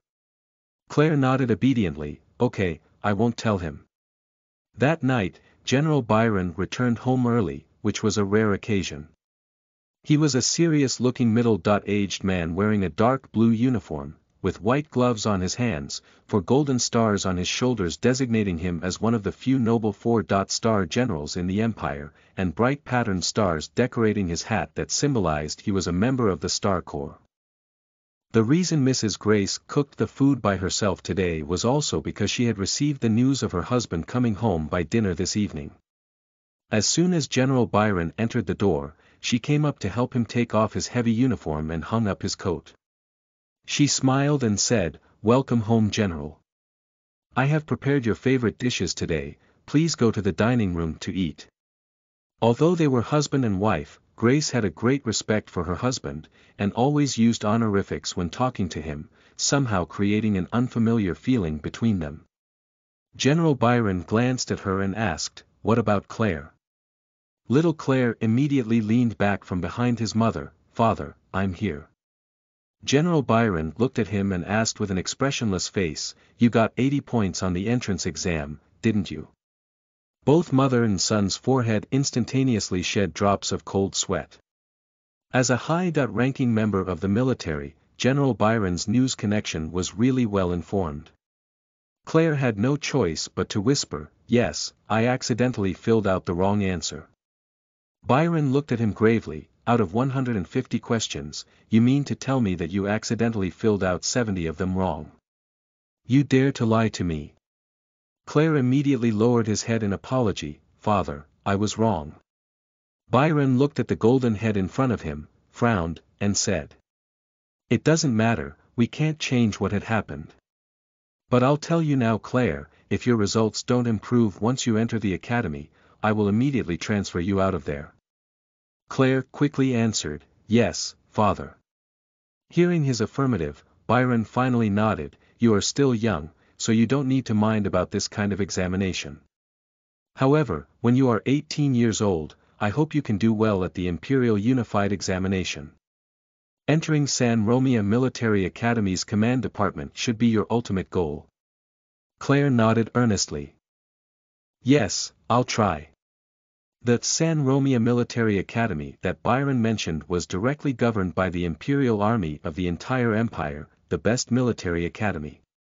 Almost all of Army officials graduated from there, so Admiral Byron had determined that place as the direction of his son's path since early childhood. As his eldest alpha son, he hoped that Claire would inherit his mantle at the Army's Star Corps. However, from Claire's current performance, he wasn't really assured of that. Seeing Claire standing behind his mother with his head hanging down, Lord Byron's expression finally softened. He picked Claire up with one hand, and said, "Come on, let's eat." As for Claire, after being picked up with a single hand by his father, he could not help but feel a bit envious of his father's muscular arm. He looked at his own thin arm and thought, "When I grow up, I will be as strong as father, right? Then, I might be able to beat Shiwei. After all, I'm an alpha." The family gathered for dinner. As they were eating, Grace suddenly said, "Ah, General, I remember you and the headmaster of St. Paul Academy were college schoolmates. Can you tell him to put Claire and Shiwei in the same class?" Hearing Shiwei's name, Claire immediately looked up with shiny eyes. Byron saw this and wondered, "Why do you want to be in the same class as Shiwei?" Claire answered simply, "Because we are good friends." Grace explained, "I used to take Claire to the palace to play with Shiwei. The two of them grew up together, so they can take care of each other if they are put in the same class. Since childhood, Claire doesn't really like to play with other children, so Shiwei is his only friend. That's why, can you get the headmaster's help?" Both his wife and son were pleading, so of course Byron was unable to refuse. Anyway, it was only for a trivial and harmless matter. He thought for a bit, before he finally nodding, "Okay, I'll go and talk to the headmaster." Shiwei's 130-point entrance score was not particularly conspicuous, but it was a very satisfying result for Queen Anna and King Trent. Queen Anna had already prepared several tailored suits for him, and helped him to dress up. After they were done, Anna's smile turned brighter as she looked at the cute appearance of her son in his new clothes. She touched Shiwei's head gently and said, "Shiwei, starting next week, you will go to St. Paul Academy. When you are there, remember to listen to your teacher and get along well with your classmates. You're an Omega, don't argue with Alphas, don't fight, and study diligently, okay?" Shiwei nodded, "I know. You can rest assured, mother." Anna was worried Shiwei would suffer in school because of his Omega status, but truthfully, she didn't have to. Shiwei wasn't interested in fighting with his classmates. He had practiced karate until black belt in his last life, so if he were to hit someone, he might send them directly into hospital. A week later, the school year in the Empire finally started. Shiwei also departed to St. Paul Academy with his luggage. Queen Anna wasn't fond of going out in public, and King Trent was busy, so the task of sending Shiwei to school fell onto the head of Royal Guard's captain, Admiral Craig. The Royal Guard Corps led by Craig was a pro-Royal Guard. Craig only answered to the orders of His Majesty Trent, even the Imperial Army Marshal had no power over him. He was a very cold man, with a typically expressionless poker face, and his speaking tone was always very cold as well. Because the way he carried himself was so much like a hard stone that had just come out of the fridge, many Omega did not dare to approach him, so he was still a bachelor even now. Shiwei sat down in the royal suspension car with Craig, as still as a statue, seated opposite him. There was nothing to talk about, so Shiwei turned his eyes to the window. It was his first time out of the Imperial Palace, and the capital of the Empire's galaxy, Litchfield Planet, was even more prosperous than he imagined, with high-rise buildings almost filling up the place. The capital's traffic was divided into the upper, middle and lower layer.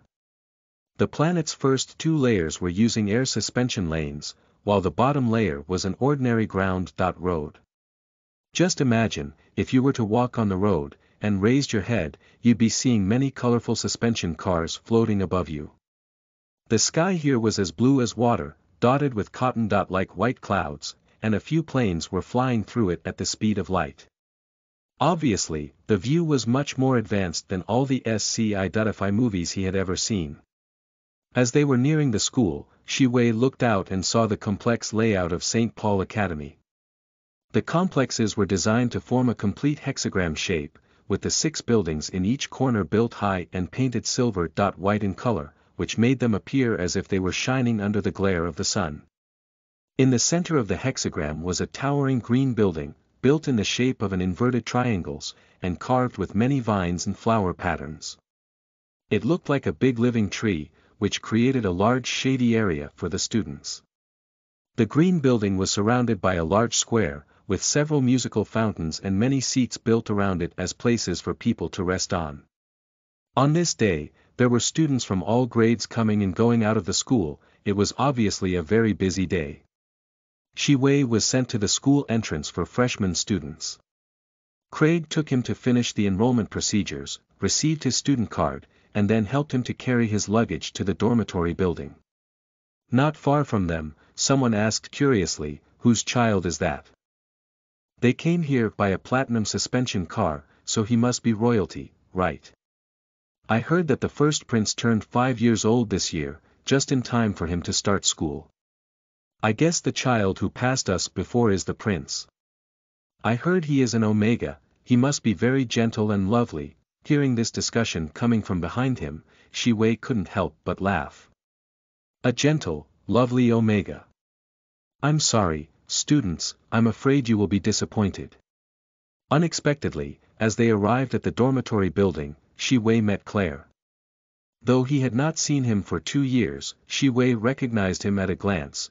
Claire's golden hair and clear blue eyes were very unique, and Mrs. Grace was particularly fond of dressing her son as a little gentleman.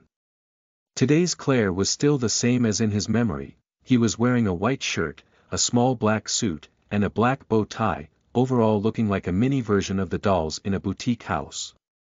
When Shiwei saw him, he was carrying a suitcase, whining endlessly as he tried to climb up the stair. That suitcase was half of his size, so he had difficulty to even lift it. After each successful stair he climbed, he would take a brief rest. His flushing face was wrinkled slightly, making him look like a steamed stuffed bun.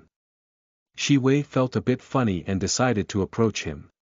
When Claire saw him, he was surprised for a moment before his eyes suddenly turned bright. "Are you Shi Wei?" Shi Wei nodded and asked. "You can't move. Do you want me to help you?" Claire said. "It's nothing, I can lift it." "You are an Omega, not to mention something this heavy." His words had yet to finish leaving his mouth, and Shi Wei had already lifted his suitcase with one hand and walked calmly up the stairs. Claire. 5-year-old little Claire stood still in shock, staring blankly at Shi Wei's chic figure. Shi Wei is an Omega, how come he has this much strength? How come? With a complex mood, Claire quickly climbed to the 5th floor. Shi Wei had arrived there first with his luggage, his face did not even turn red in the slightest. Shi Wei turned to look at him, smiled and said, "New students should live on the 5th floor, but I don't know which one is your room. I'll leave your luggage here, you should be able to carry it the rest of the way yourself. Goodbye. Claire." "Goodbye." Claire, who was helped by an Omega to lift his luggage, looked at the huge suitcase, then looked at the relaxed smile on Shi Wei's face. He thought to himself, something really seems wrong here. T/N.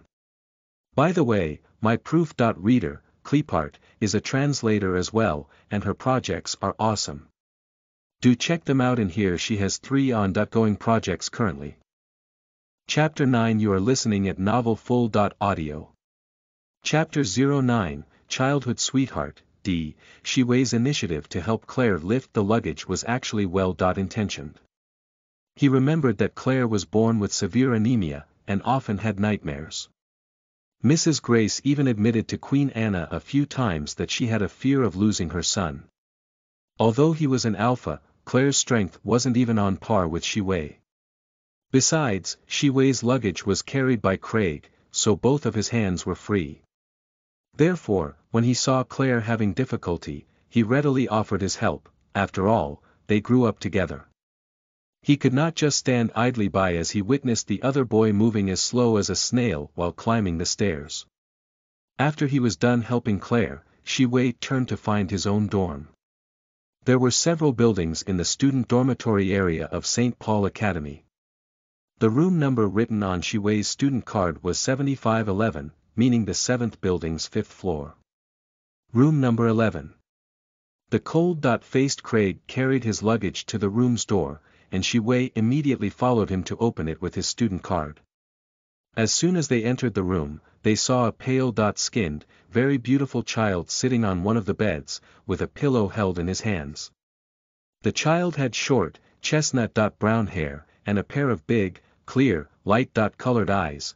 They were so bright and appeared like gems under the light. When the child saw the military-uniformed Craig, he only looked at him briefly in curiosity, before continuing to arrange his quilt. Shi Wei stepped forward, and took the initiative to greet him. "Hello, I'm your roommate. You are called Aiden, right?" The teacher at the administrative office had told Shi Wei before that he had an Omega roommate called Aiden. It was a result of Queen Anna's instruction for the school to arrange an Omega to live together with Shi Wei. Anna would feel much more assured if Shi Wei had an Omega roommate, and since it was his mother's plan, Shi Wei also had no objection. The only problem was, this Omega seemed to be a little introverted.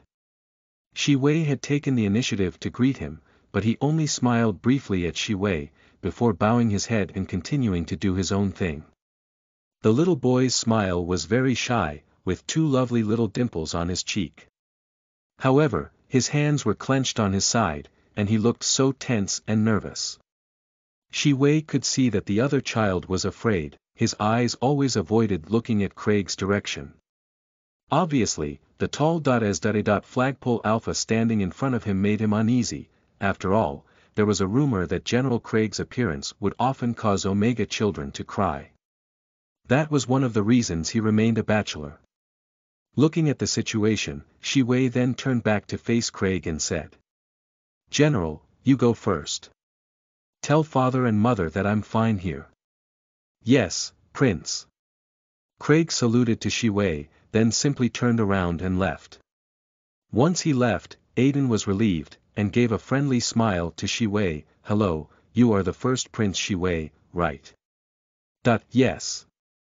Shi-wei looked at his pale face and felt a little concerned. "Are you really so afraid of that person just now?" Aiden nodded, and said honestly, "That Alpha is a bit fierce." Shi-wei laughed. "He is the captain of the Royal Guard, General Craig. His appearance does look very fierce, but his attitude is actually really good."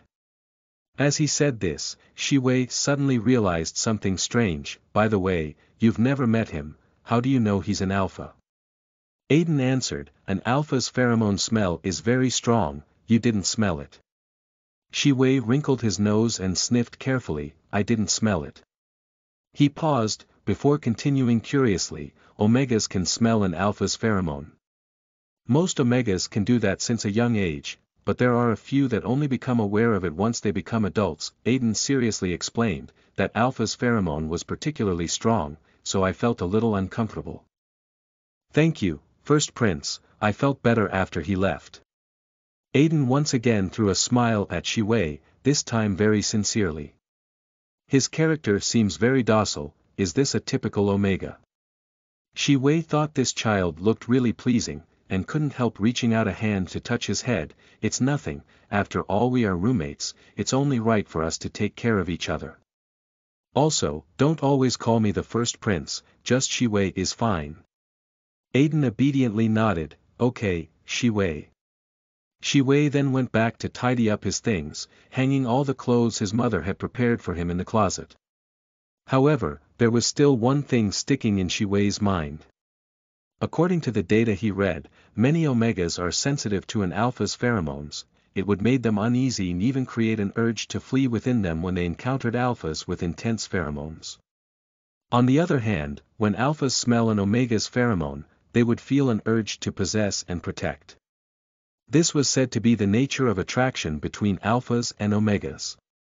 Shi-wei and Aiden weren't adult, so their body would not produce any Omega's pheromone yet, but Craig was an adult with a very strong alpha's pheromone, which made Aiden's scared reaction very normal. What Shi-wei couldn't understand is, since he was born, he had never experienced those uneasy feelings.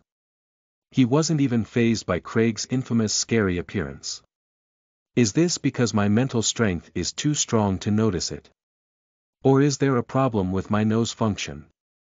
Whatever the reason, it was a good thing for Shi-wei. Since he couldn't smell alpha's pheromones, he didn't have to worry about being influenced by them. In the afternoon, when the students were settling into the dormitory, they heard a unified broadcast from the dormitory's AI administrator summoning the freshmen to their respective classrooms. The green skyscraper that they saw from the suspension car before was the first school building in Street. Paul. Shi-wei and Aiden walked together under the building. In close proximity, it was clear to see just how distinctive the design of the building was. It was obviously built in mimicry of a real forest's tree. In the summer, standing under it gave off a feeling like standing under a tree's shade. Just look up, and they'd see green leaves, brown branches and mottled pieces of light and shadow. Looking at the building in front of him, Aiden couldn't help saying, "Very beautiful." Shi-wei was still very calm. He smiled and said, "Let's go in, we don't want to be late." When they arrived at their designated classroom on the 11th floor, the inside was already filled with people. Many of the 5-year-old children had grouped together, chattering around like sparrows. The classroom was as lively as a market, which Shi-wei had already expected. To his surprise, as soon as he entered the classroom, he saw a familiar golden head. Claire sat in the final row, looking at the door frequently. When he saw Shi-wei, he ran over to him with bright eyes, and a face full of joy. "Shi-wei, you came." Shi-wei nodded, "Yes." Claire noticed the little valet behind Shi-wei, and couldn't help asking, "Who is he?" There was obvious hostility in his eyes. He looked as if the other boy had taken Shi-wei away from him. Shi-wei introduced them. "He is my roommate, Aiden." Aiden put out his small hand and said, "Hello." Claire glanced at him, then immediately ignored him. He continued to look at Shiwei as he said, I heard that our class has 15 alphas, 18 betas, and only 2 omegas. Shiwei, you sit next to me, I will protect you. Shiwei smiled and looked back at Aiden. In that case, I think it is better if us 2 omegas sit together better. What do you think, Aiden? Aiden immediately nodded, you are right. Then 2 children ignored Claire's gaze and walked to the back side of the classroom, picking a seat. Claire. Sure enough, Aiden, this guy, had already become an annoyance.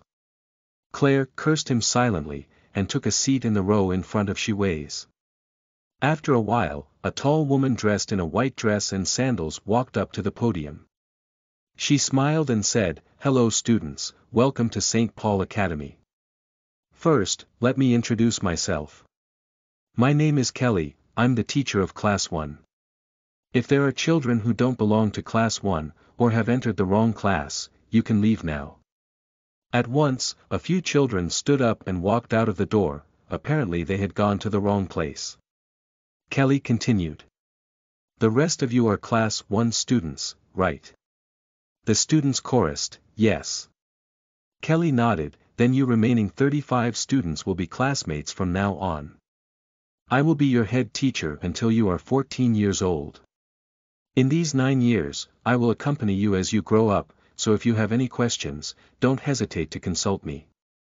I will be responsible for everyone's daily life and the arrangement of group activities, while other courses will be taught by professional teachers.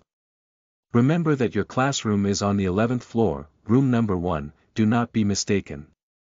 Kelly paused, smiled, and said.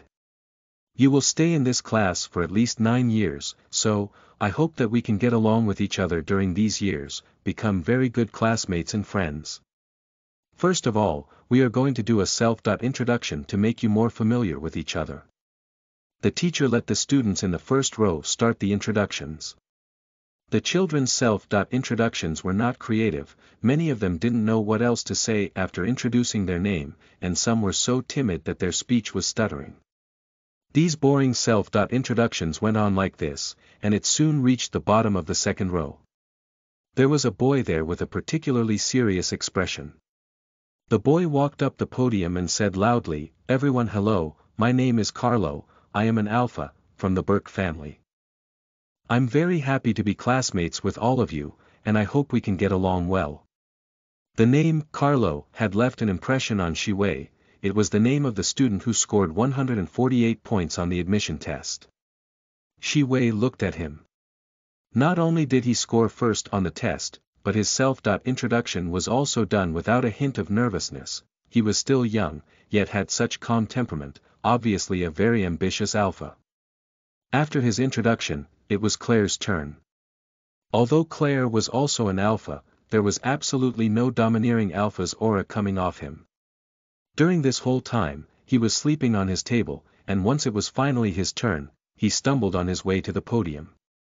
Claire scratched his head, and said with a drowsy voice, I'm called. Claire, I'm an alpha as well. Shiwei could see dislike written in the eyes of many of the students. Obviously, the lowest scorer in the test, Claire, must be an alpha with low IQ. He really brings shame to alphas, this was what many of them had in mind. By the way, I have a best friend in this class, too. Claire finally woke up, and looked at Shiwei's direction, his eyes suddenly turned bright. He said seriously, his name is Shiwei, the two of us are born on the same day, we grew up together and have very good feeling between us. He is an omega, so I hope everyone can take good care of him. Shiwei. You come down here, Claire, I promise I will not kill you. Do you know what self-introduction is, classmate? Who told you to drag me down with you? Shiwei, who was sitting in the back of the classroom, rolled his eyes. The teacher seemed to think that Claire's self-introduction was very interesting, and laughed, then please, can you bring your good friend here to give us a self-introduction as well? Okay. Claire nodded, and came down to lead Shiwei to the podium, but after being stared down by Shiwei, he immediately took his hand back. Shiwei walked to the front of the classroom by himself. He looked calmly at the students under the podium, and said. Everyone hello, my name Shi-Wei. I am an Omega, but I am not lovely, not cute, not gentle, also do not need to be protected. If you had the wrong understanding about me before, I hope that you students can correct them as soon as possible, thank you. Shi-Wei smiled and bowed. Meanwhile, the students sitting under the podium felt a slight chill down their back. Wait, is he really an Omega? How can he have a stronger momentum than Alphas?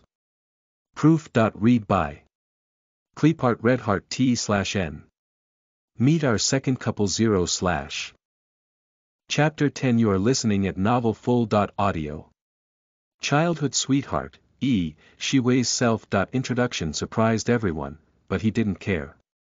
He said it so directly because he hated Claire's attitude of, Shi-Wei is an Omega, we should protect him. Who needs your protection?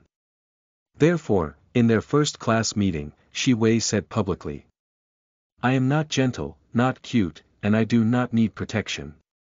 He had to stay with this group of people for 9 years, and during that period, Shi-Wei did not want to hear, I want to protect you, said to him every day, just imagining it already gave him goosebumps. After Shi-Wei introduced himself, next in turn was his roommate, Aiden. Compared to Shi-Wei's bold and unconstrained aura, Aiden had a typical Omega character. Docile and well-behaved. He walked to the stage, smiled shyly and said in a soft voice, hello everyone, my name is Aiden. Then he suddenly fell down under the gaze of the crowd. All the children were stunned, and Shi-Wei was the first one to react. He rushed to the stage, held Aiden's hand and asked, Aiden. What happened to you? Can you hear me? Aiden. The teacher, Kelly, was scared as well. She had taught in so many classes, and Shi-Wei was the most special Omega she had ever seen. And while she was still feeling shocked over Shi-Wei's loud and confident self-introduction, another Omega had actually suddenly fainted. Kelly hurried past. She looked at the pale child lying on the ground, and upon realizing he was unconscious, immediately picked him up and said, I'm going to bring him to the infirmary. Shi-Wei followed her out of the classroom, and Claire hurried behind Shi-Wei. The Alpha and Beta students left in the class looked at each other. There were only 2 Omegas in the class, but one of them was even more scary than Alphas, and the other one immediately fainted after introducing himself. Will this class be okay? Meanwhile, Carlo, who was sitting in the front row, frowned and said, Omegas are a real hassle. At the school's infirmary, the doctor did a comprehensive medical examination on Aiden and immediately concluded, this child has polycythemia, a very rare excessive red blood cell syndrome, causing him to have serious anemia since an early age, and a very poor immune system. Today he suddenly fainted because of overwork caused by excessive brain ischemia. Kelly was very surprised, and couldn't help asking, how could he get this disease? The doctor looked at Aiden who was lying on the bed, sighed and said, have his parents been informed? Tell his parents quickly. Kelly said, the only contact he registered during the administration was his Omega father. I'll contact him now. The head teacher went out to contact Aiden's father, leaving Shi-Wei and Claire in the infirmary. They looked at each other in apparent confusion. They had never heard of this strange disease before, so they were at a loss over Aiden's condition. Shi-Wei could not help but ask, Dr. Uncle, excessive red blood cell syndrome, what is this disease? The doctor explained, there are things called red blood cells, RBCs, in a human's bloodstream. They act like cleaners which will help to clean up harmful substances from our body. However, when the number of RBCs exceed the normal amount, they will attack the normal cells in our blood and become the enemies of our body. This condition will result in anemia, organ failure, and can even lead to death in serious cases. Shi-Wei. He originally thought Aiden just had heatstroke, but unexpectedly it was a serious disease. The normal cells in the bloodstream are constantly being swallowed up, which sounds scary. Is there a way to cure it? Shi-Wei asked. The doctor answered, people who have this disease can now rely on cytotoxic drugs to temporarily control it, but to cure it completely, it can only be done by hematopoietic stem cell transplantation and systemic blood replacement. Matching stem cells are usually found in the patient's closest relatives. Watching the unconscious boy lying on the bed, Shi-Wei couldn't help the surge of pity rising inside him. Such a small child, yet he had to battle with this rare disease. Aiden's luck sure was bad. No wonder his character was so quiet, he must be restrained by this disease of his. Even if he wanted to be lively, he couldn't for fear of his anemia suddenly acting up. Mrs. Kelly soon returned, and with a heavy face she said to the doctor, "I have informed his family, and the boy's father is coming." She looked at Aiden, then turned her gaze at the two children around him. "Shi-Wei, Claire, you two go back first. And if the other students ask, just say that Aiden got heatstroke, so they don't have to worry. Tell your classmates to do self-study for now. I will return to the classroom soon." Shi-Wei said, "Teacher, I want to stay here with Aiden, let Claire go back first." Claire wanted to say, "I'll stay here with you," but was glared at by Shi-Wei, and quickly changed his mind. "Oh, okay, I'm going back first." Aiden's father soon came. He looked like a very gentle man, with tall stature, the same short chestnut-brown hair as Aiden's, and light-colored eyes. His resemblance with Aiden was uncanny. Kelly had said that she would be contacting Aiden's Omega father, so this man must be the one who gave birth to Aiden, an Omega male. BL.net. It was Shi-Wei's first time seeing an Omega male with a child, and he somehow felt very awkward at the thought of this man giving birth to Aiden. However, the man in front of him had a very gentle temperament, and it was impossible to dislike him. The man went to the bedside anxiously, took hold of his son's hand and asked, "How is he, doctor?" The doctor said, "Your son has excessive red blood cell syndrome, do you know about it?" The man nodded, "I know." The doctors continued, "To eradicate this disease he must undergo hematopoietic stem cells transplant. Does Aiden have brothers or sisters?" The man bowed his head and answered, "No, I only have one child." The doctor pondered about it, "Then you'd better contact your husband as soon as possible, make plan to have another child, so you'll have better chance of a matching stem cells for transplantation. This disease can be controlled for up to 9 years, and you should know better what would happen if you can't find the right hematopoietic stem cells when he reaches 14 years old." The man's face was pale, and after a moment's silence, he finally nodded, "I know that I'll find a way." At this moment, Aiden finally opened his eyes. Seeing him waking up, a slight smile appeared on the man's face. He kissed his son's forehead lightly, and said, "Aiden, don't be afraid, Dad is here." Aiden nodded, holding his hand, "Dad, don't worry, I'm fine." The man touched Aiden's head, and stood up, "Teacher Kelly, I'll speak to the headmaster about Aiden's special circumstances. He hasn't been healthy since childhood, so I'll have to bother you to look after him." Kelly immediately said, "You are welcome, Mr. Randy, I'm just doing what I should do." "So this man's name is Randy." While Shi-Wei was thinking this, Randy turned to him and said, "You are Aiden's roommate, His Royal Highness Prince Shi-Wei, right?" Shi-Wei nodded, "Yes." Randy bowed respectfully toward Shi-Wei and asked him earnestly, "Can I trouble you to please take care of my son in the future?" Shi-Wei hurriedly answered, "It's no trouble. Don't worry, I'll take good care of him." Randy smiled and thanked him, "Thank you, First Prince." Shi-Wei was a bit startled by the man's smile, it was very good looking. Aiden had obviously inherited his physical characteristic from his father, both of them looked like they were carved from the same mold, only in a larger version and smaller version. The bond and affection shared between this Omega father and child was also very wonderful, it looked really warm. However, although he did feel warm seeing these two, Shi-Wei still refused to imagine himself giving birth to his own children. Randy and Kelly went together to find the headmaster, while Shi-Wei stayed in the ward with his roommate. Aiden reached out his small hand and gently held on to Shi-Wei's, saying, "Shi-Wei, don't tell the other students about me being sick, okay?"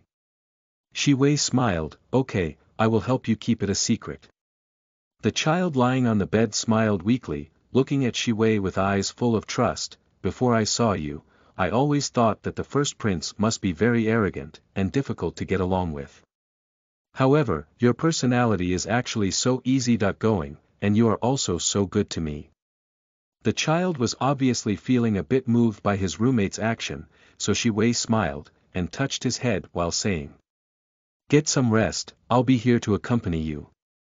They were clearly the same age, but Shiwei acted like an adult as he took care of Aiden, sitting on his bedside like a parent, touching Aiden's head, then pouring a drink for Aiden and feeding him. This view really was surprising. When the doctor came to check on Aiden's temperature, he couldn't help but laugh as he witnessed this scene. He thought, although these two small kids are Omegas, their characters are really different. After Claire returned to the classroom, he found out what kind of mess his class had been turned into.